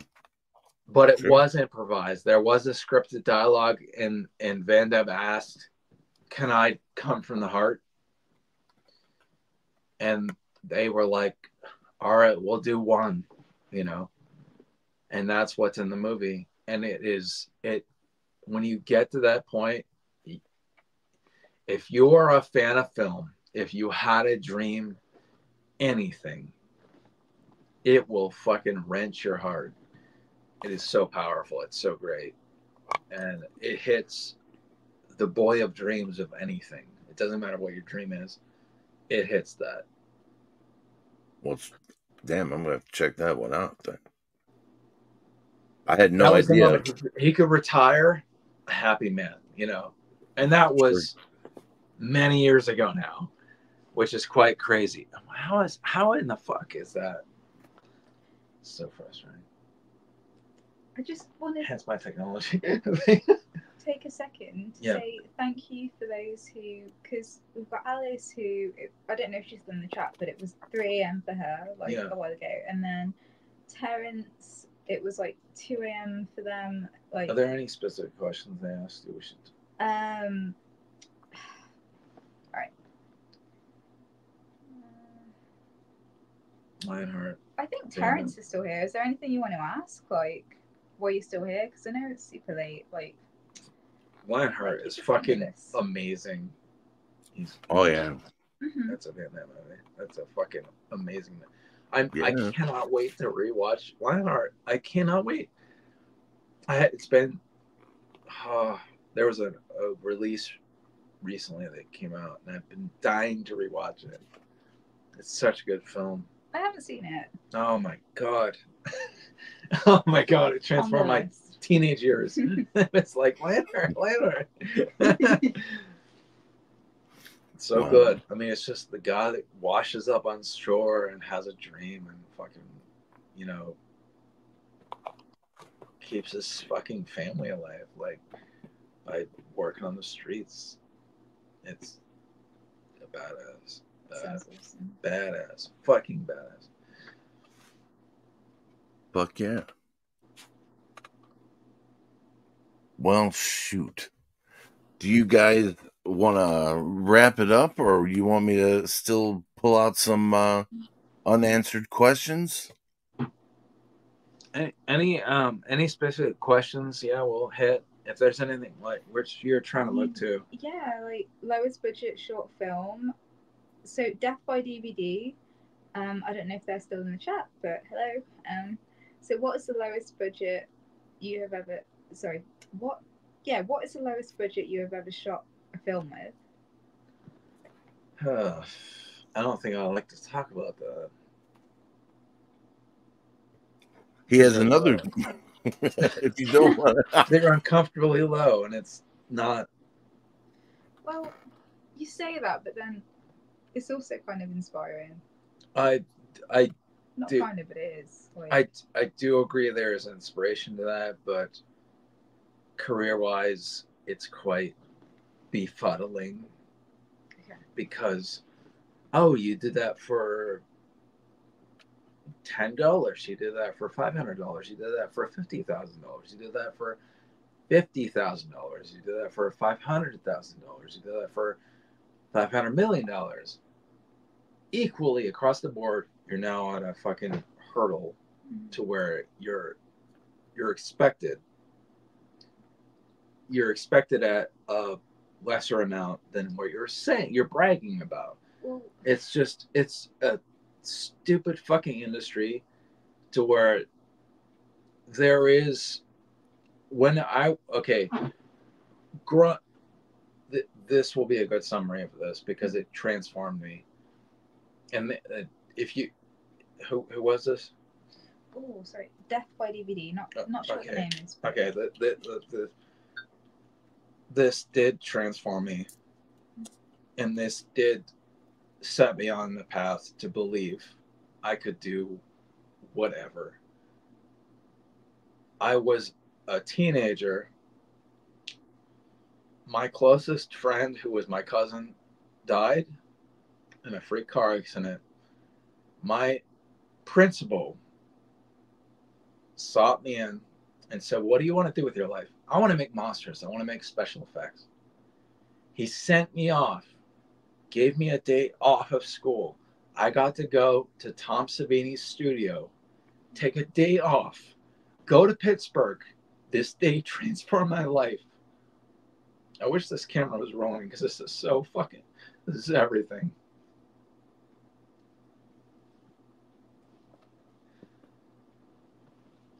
When I got to meet Tom, he told me everything in my book. It doesn't matter. It's all textbook. Look around you. Anything you have is an illusion. Whatever you have to create, look around you. Anything can be created to create that. Create that. Put that on screen. Put that on set. It doesn't matter. That can be the thing. It doesn't matter if it's by the book, whatever. Most of what I've done is not by the book. That wasn't in the book because I was embarrassed. I didn't put that in the book because I wanted to make a credible book by text. But from artist to artist, look around you. Anything could be art. And that transformed me.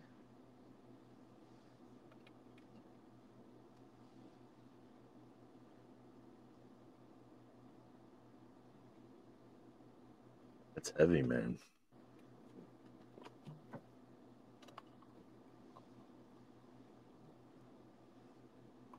Not been able to capture that moment to that degree,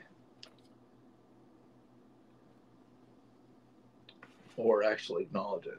But that is fact. That was a moment that changed me.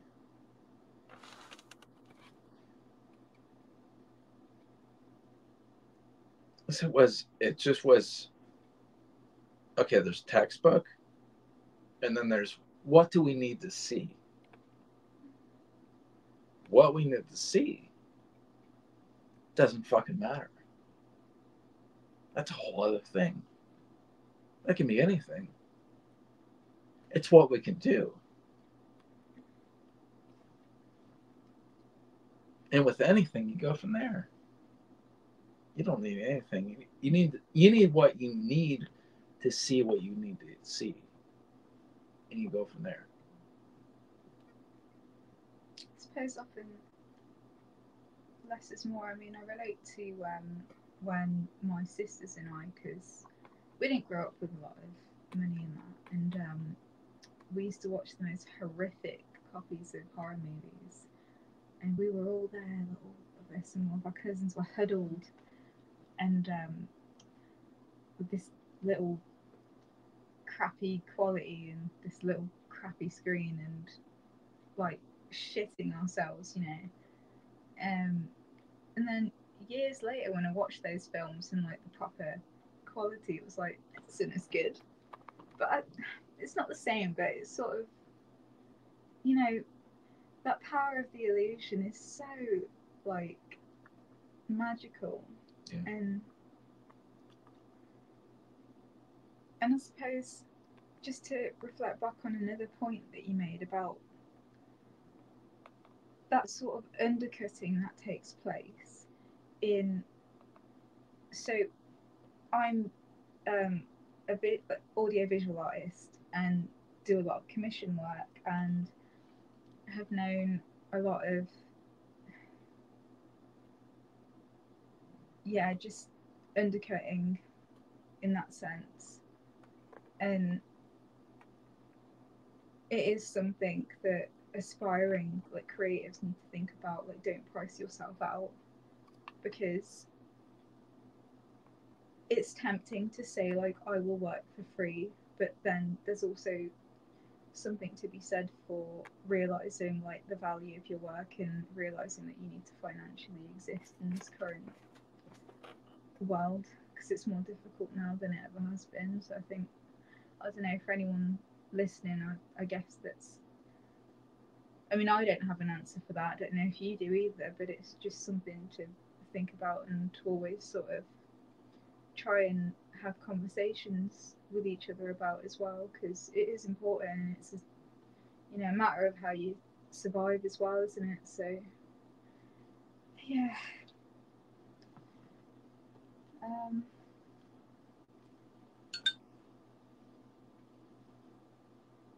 Death by DVD.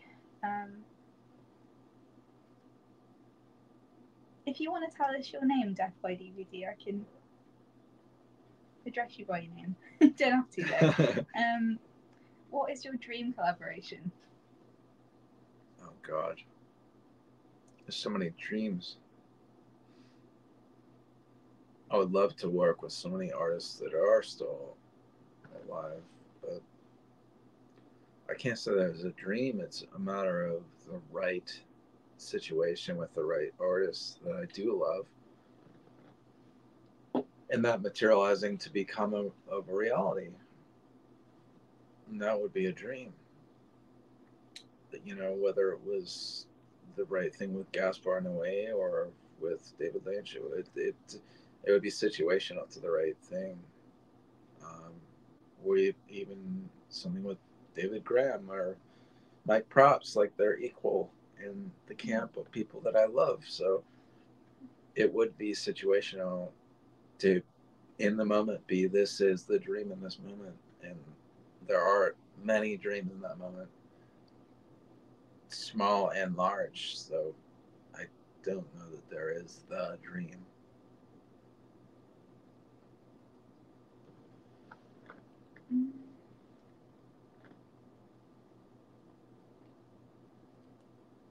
Thank you, Lord Gary, for saying that you love the young lady with the two-tone coloured hair. Appreciate you.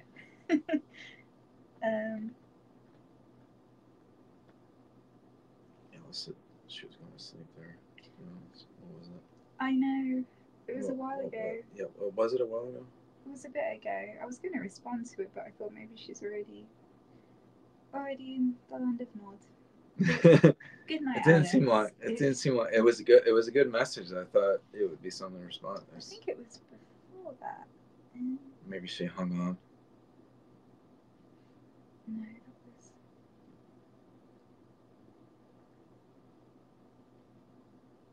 Oh, huh. Yeah, that was the one, I think. Well, thank you for the kind words, Alice. Yeah, she'll watch the West Show once she wakes up. Well, lovely to have you here. Snuffy sounds like a Disney movie. Yeah, Snuffy was absolutely a Disney movie. That was the code name for our Snuffy movie, which we called the camera behind the camera. And now it's a part of Filmless War, which is the companion for Let's Make a Horror Movie, which is cool. It has a home because there was some wonderful footage that would have just never been seen. And as time had its place, it's like, wait, there's actually a place for this. And it goes from indie film thing to faux camera sort of whatever you want to call it, and then back, and just sort of like transform it into different varieties of film styles. It's really fucking cool because it kind of dips into that mortem aesthetic because it's like hand shot, um, but it does it in a way where you're not just sort of getting your goods and going home. Mhm. You know, it's still sort of like we're just shooting a home video. You know, we're not going that far. We're dipping our toes, but and it's back to the races, and I don't know. It's like a means to like bring it full circle. It's fucking cool. It's because that was going to be a project that was going to bring it full circle, and where it was going to go was quite fucking horrific, but you know, it lost its pacing, and it was what it was, but it fit the mold of an existing thing, so it's great. So it exists in a world, so it's not lost. It's not a lost venture. It all has its place, which is fucking awesome. I'm glad everything has its place because it's all part of the journey. It was all magic. I was puking into a little thing and eating kitty like um what is it cats eat their cat food. I don't think you have to elaborate any more than cat food. Well, cat food it was Goodness me. but yeah, I was like nibbling cat food like you get back Oh, after like you know like that's where I got myself like performance wise, like I purposely put myself to where within the people that were involved they knew I was going there, and we did, and we went to this length to where I'm like vomiting and out of my mind, and then I'm being fed cat food, and it's okay. I'm nibbling cat food, and it's great performance wise. So Leslie put like a question in the chat, but there was one about Mr. Ben. If you could pull that up. Yeah. I think because that was kind of interesting. That was one of the ones I remembered from earlier. If that's okay. Yeah. Yeah. So once you started working with Mr. Ben, did he become a magGot Films exclusive actor, or did he branch out and work with other filmmakers and or other friends in the field of filmmaking? There was Ben was essentially retired when I met him, and he was working locally. And through our meeting, it was a resurgence of his personality, and he got to work on more films. And films we worked on, we found places for him. He did voiceovers. Mostly it was voiceover work on Sly Hamster, and he played a character. He played like the father of the killer, and Rob Hall's films. Oh, I want to lose traction. Oh, that's killing me. Oh man, I can't even believe I'm forgetting. That's one of the things with this is you like lose tangibleness of.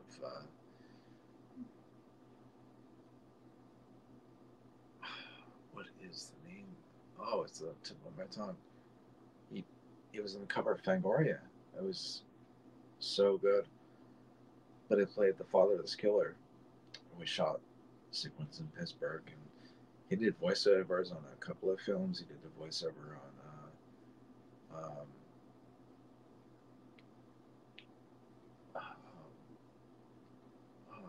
Christ. Oh. Oh, yeah. That's rough. 20-some years ago.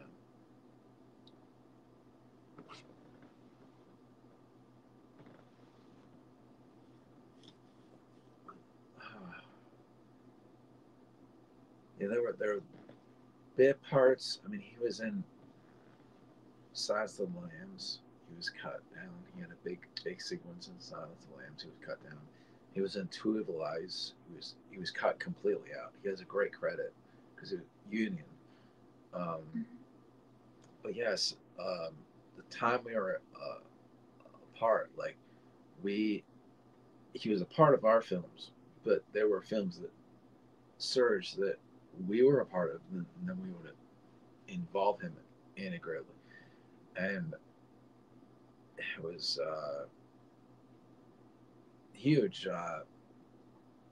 mutually inspiring because it felt like we were a family.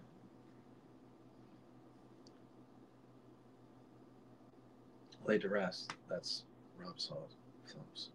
Good Lord. That fucking killed me. Because Rob passed in 2020. That's why it's hard to recall. He had Laid to Rest too. Yeah, Ben was the father of the killer in the opening when we shot that in Pittsburgh.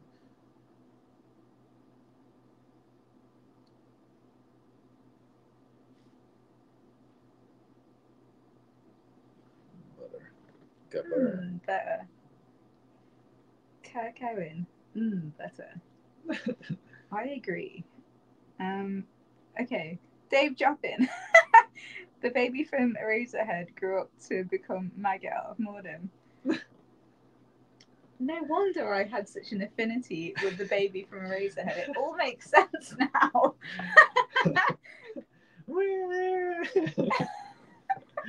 I wish. Okay. What was it like to work with a human cockroach like me, Kirk? Like, no, Kirk. No. Well, we both came from cockroaches. I mean, to be honest, we lived amongst them at Allegheny Center. Say him saying that, I know what he means. Oh, okay. We came from that. Like, we were just like struggling, like happenstances from the small towns. That was the reality. That was our fumble beginnings, and we bonded over that. Kirk's.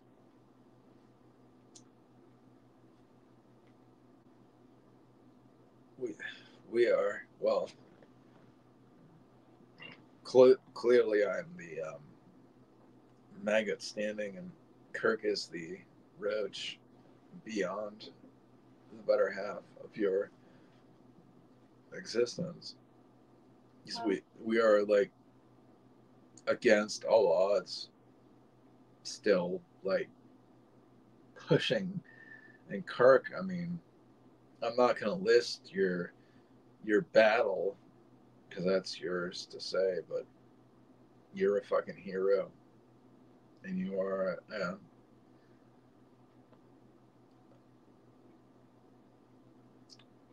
a friend from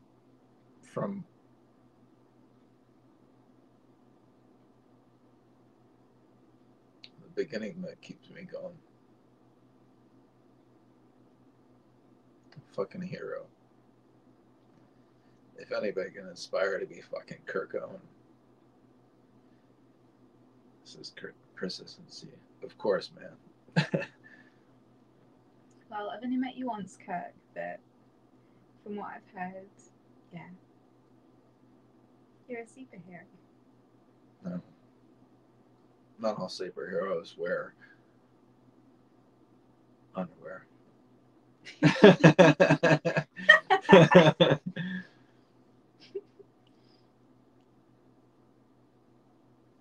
Waiting for Kirk's response on that one. Now I'm like,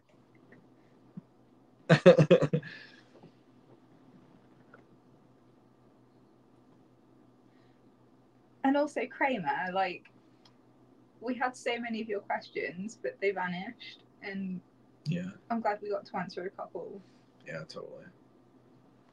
Yeah, we were trying to address them beforehand too. And I had pulled up a question that you asked, and I'd said, like, this has been worded like so awesomely. I'm gonna just read it out as is, but couldn't really find it on my phone, so Yeah.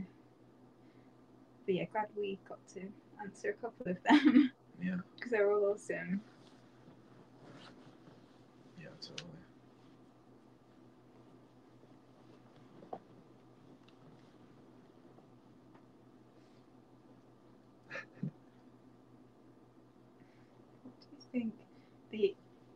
What do you think the Academy Awards ignore?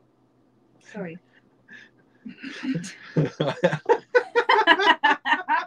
Sorry. I love you, Kirk, for that reason.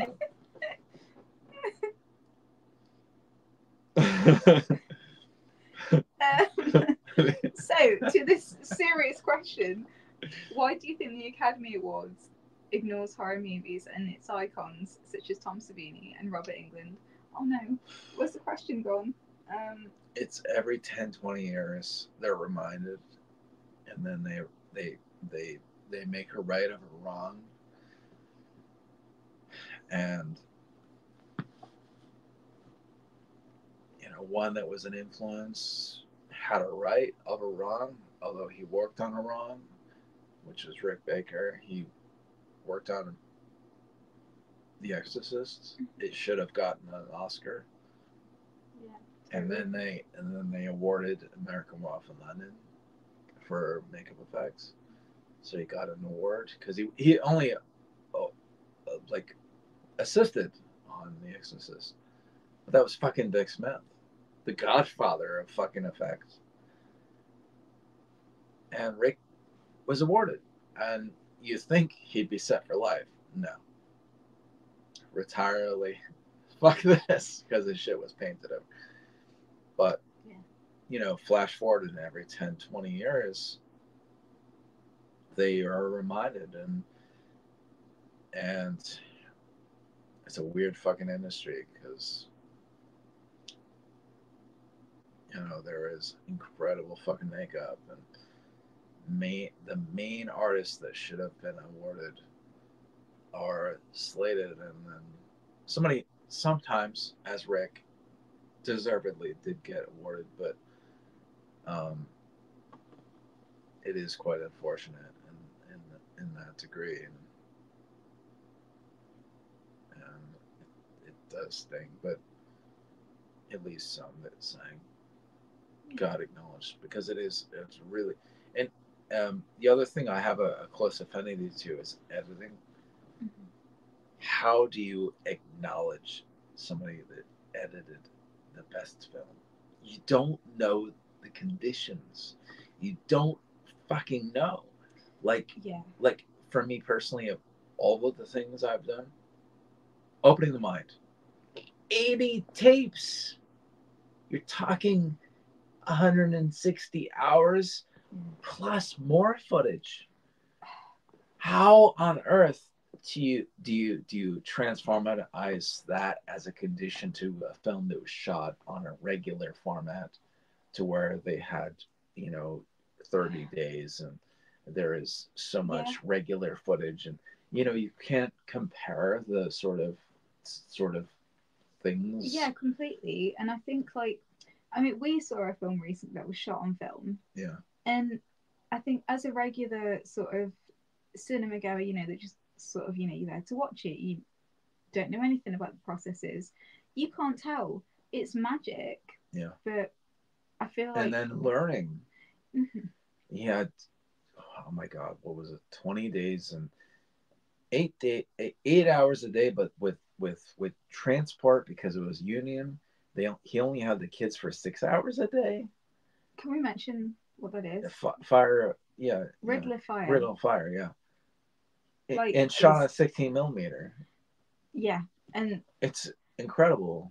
I think if I watched that film just not knowing any of the processes, I really loved it personally, but knowing the process behind it was mind blowing, and I feel there's just not enough recognition for the processes involved in things that we consume. Yeah. Without thinking, and that is part of the magic. But it's a good point to think about. because, and it's in all sectors, you know, like when you listen to music, I don't think people understand how many hours goes into, you know, editing like anything like with audio. And I'm saying that as a musician and somebody that does a lot of audio editing work and has put hours and hours and hours into like something that's like 5 minutes long and so on. And I know that it's a similar kind of work process in the sense that the hours that you put in, and yes, shout out to all the people that do that. Yeah.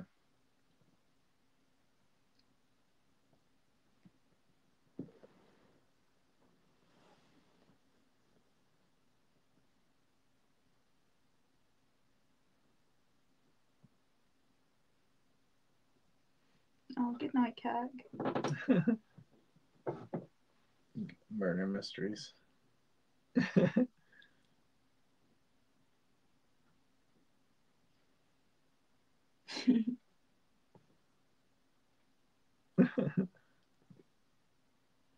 Yeah.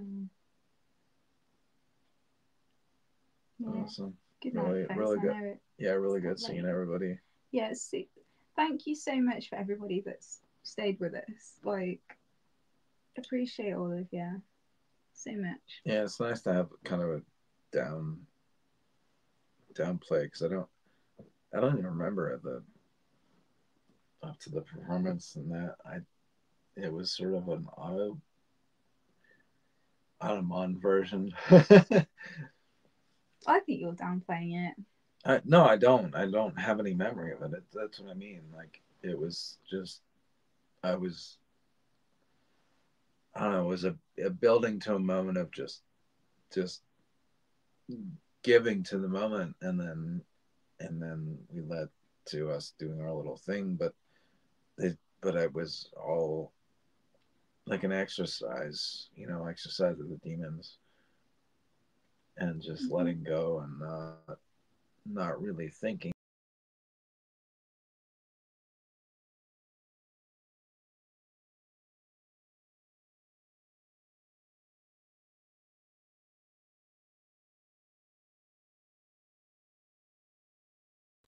I think that their device may have run out of juice, but we can spend some time waiting to see if they'll come back. If you guys want, it's turned into a monster of a stream lengthwise. I wanted to step back out there because they seem to be, talking amongst themselves, and I didn't want to just sit there and, nod my head and comment. Oh, thank you, Terrence. It's all them, really. I mean, they made the show what it was. Maggot forever, indeed. Hell yeah. Bill, I tried to circle back to your stuff, and if they return, I tried to highlight the questions you had from earlier that either hadn't been really touched on. I was trying to be fair to everyone that put a question in the chat. Terrence Cowabunga, brother, thank you so much. The real hard part of this stream was all them. They made it themselves. It might be a wrap, Bill. While I kind of talk with you guys, close up the show. If they decide to come back, then we will, continue on. And you know what? It's probably the device that they were using to uh, stream with, that one that had both of them in camera. It probably ran out of juice. Oh, there they are. There they are. camera. Hello. Probably ran out of fumes. Oh, there they are. Okay, cool. There they are. Camera. Hello. Probably ran out. Hey. Hi. Just Wait. Just turn it up. yeah, I guess we should probably Yeah, I'll turn it wrap down. up. It's been quite a Yeah. while. But yeah, Wes, Yes. Yeah, no, thank you. You've been- it's funny because I had my phone that I had it running off on a power bank, but it just deleted itself to nothing. Oh no. tech And issues. I've got it against the power bank, which still had power, but for whatever reason, hence why I had everything running off of power, not battery, Oh, okay. to avoid these things. But we got it up and going enough to see, and we had the iPad still with you running. It's been like 3.5 hours. Thank you so much, Wes. Like, Oh, thank thank you. you. You've been This has awesome. You've been been- super awesome. Like, thank you. Well, hey, I hope that I Turn- was turn able them to up. get Oh to most God, of. no, hang on. Oh, sorry, I can't. We Oh, can't hear you. Honestly, Try to get I've your got to volume up. thank. I've got to thank you guys, Oh, and uh, thank you for doing this. This Try was turning the and halfway. Show it. Show it. yeah. you guys. Can you hear me? Can you hear me? Damn it! Oh, We can now. there it is. Okay, cool. Well, I was just saying thanks. The thanks go to you guys. There it is. Okay, cool. Thank you for coming out this evening. At the end there, I don't know if it's coming through it all, but I wanted to take a step back because it seemed like you guys were getting into the more personal stuff, and I didn't want to. I wanted you guys to be full screen, so more personal stuff, and I didn't want to. I wanted you guys to be full screen, so more personal stuff, and I I'm so sorry. There's a crazy delay. Oh no!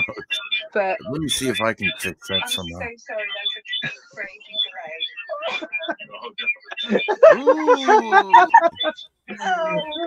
Okay. I wish we could get it on the iPad. Oh, is that better?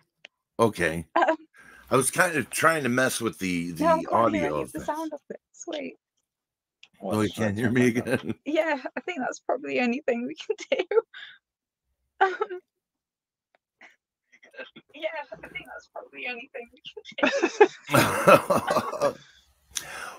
Well, maybe if you watch the replay, then basically I wasn't sure if you guys were coming back or what. So I just kind of was trying to. I was just trying to keep it going. And if you guys came back, then we could continue. But it has become a monster of this long stream. If you guys came back, then we could continue. But it has become a monster of this long stream. Yeah, thank you so much for bearing with us, and thanks for waiting for us as well. That's so cool of you. Yeah. Oh, it's my pleasure. So much for bearing with us, and thanks for waiting for us as well. That's so cool of you. Yeah. Oh, it's my pleasure. It's getting trippy, man. This is the second row. It's getting trippy, man. Look at Dave has to say.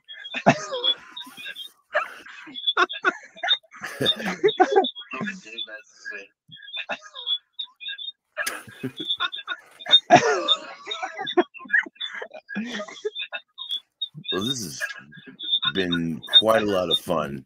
I'm trying to reduce the feedback there, but I wanted to tell you guys thank you for doing this. It was a brilliant idea, and if we do this again, or if you do it anywhere else, we'll maybe be able to fix out the bugs in the system. And I thought StreamYard had their echo problem canceled altogether, but and Dave says loves you guys. What a sweetheart. Let me see if I here. Whoopsie, guys. What's the Whoopsie, guys.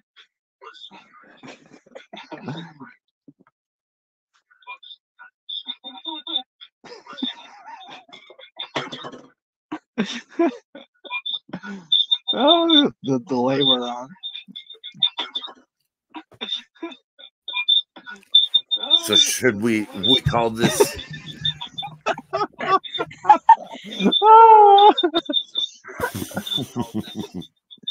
Should we call this the end sign off? What do you guys think? The end. Yes. Yep. Good night, Okay. Wes. Good And night, thank you guys. again. Thank you. Thank you. Much love. This has been wonderful. Wonderful experience. So Good night, you guys. Thank you. thanks for coming up. Much love. Wonderful, wonderful experience. So, good night. Night. Thanks for coming up. It's been a great time. Thank you so much. Night. Good night, you guys. It's been a great time. Thank you so much. Good night, you guys. It's been a great time. Well, I'm going to go ahead and end the stream. Good night to all you wonderful people in the chat. Thank you for sticking around, and hope they might have one last thing to say. In the chat. Oh. Thank you for sticking No, around. okay. And hope they might have one last thing to say. Oh. No, okay.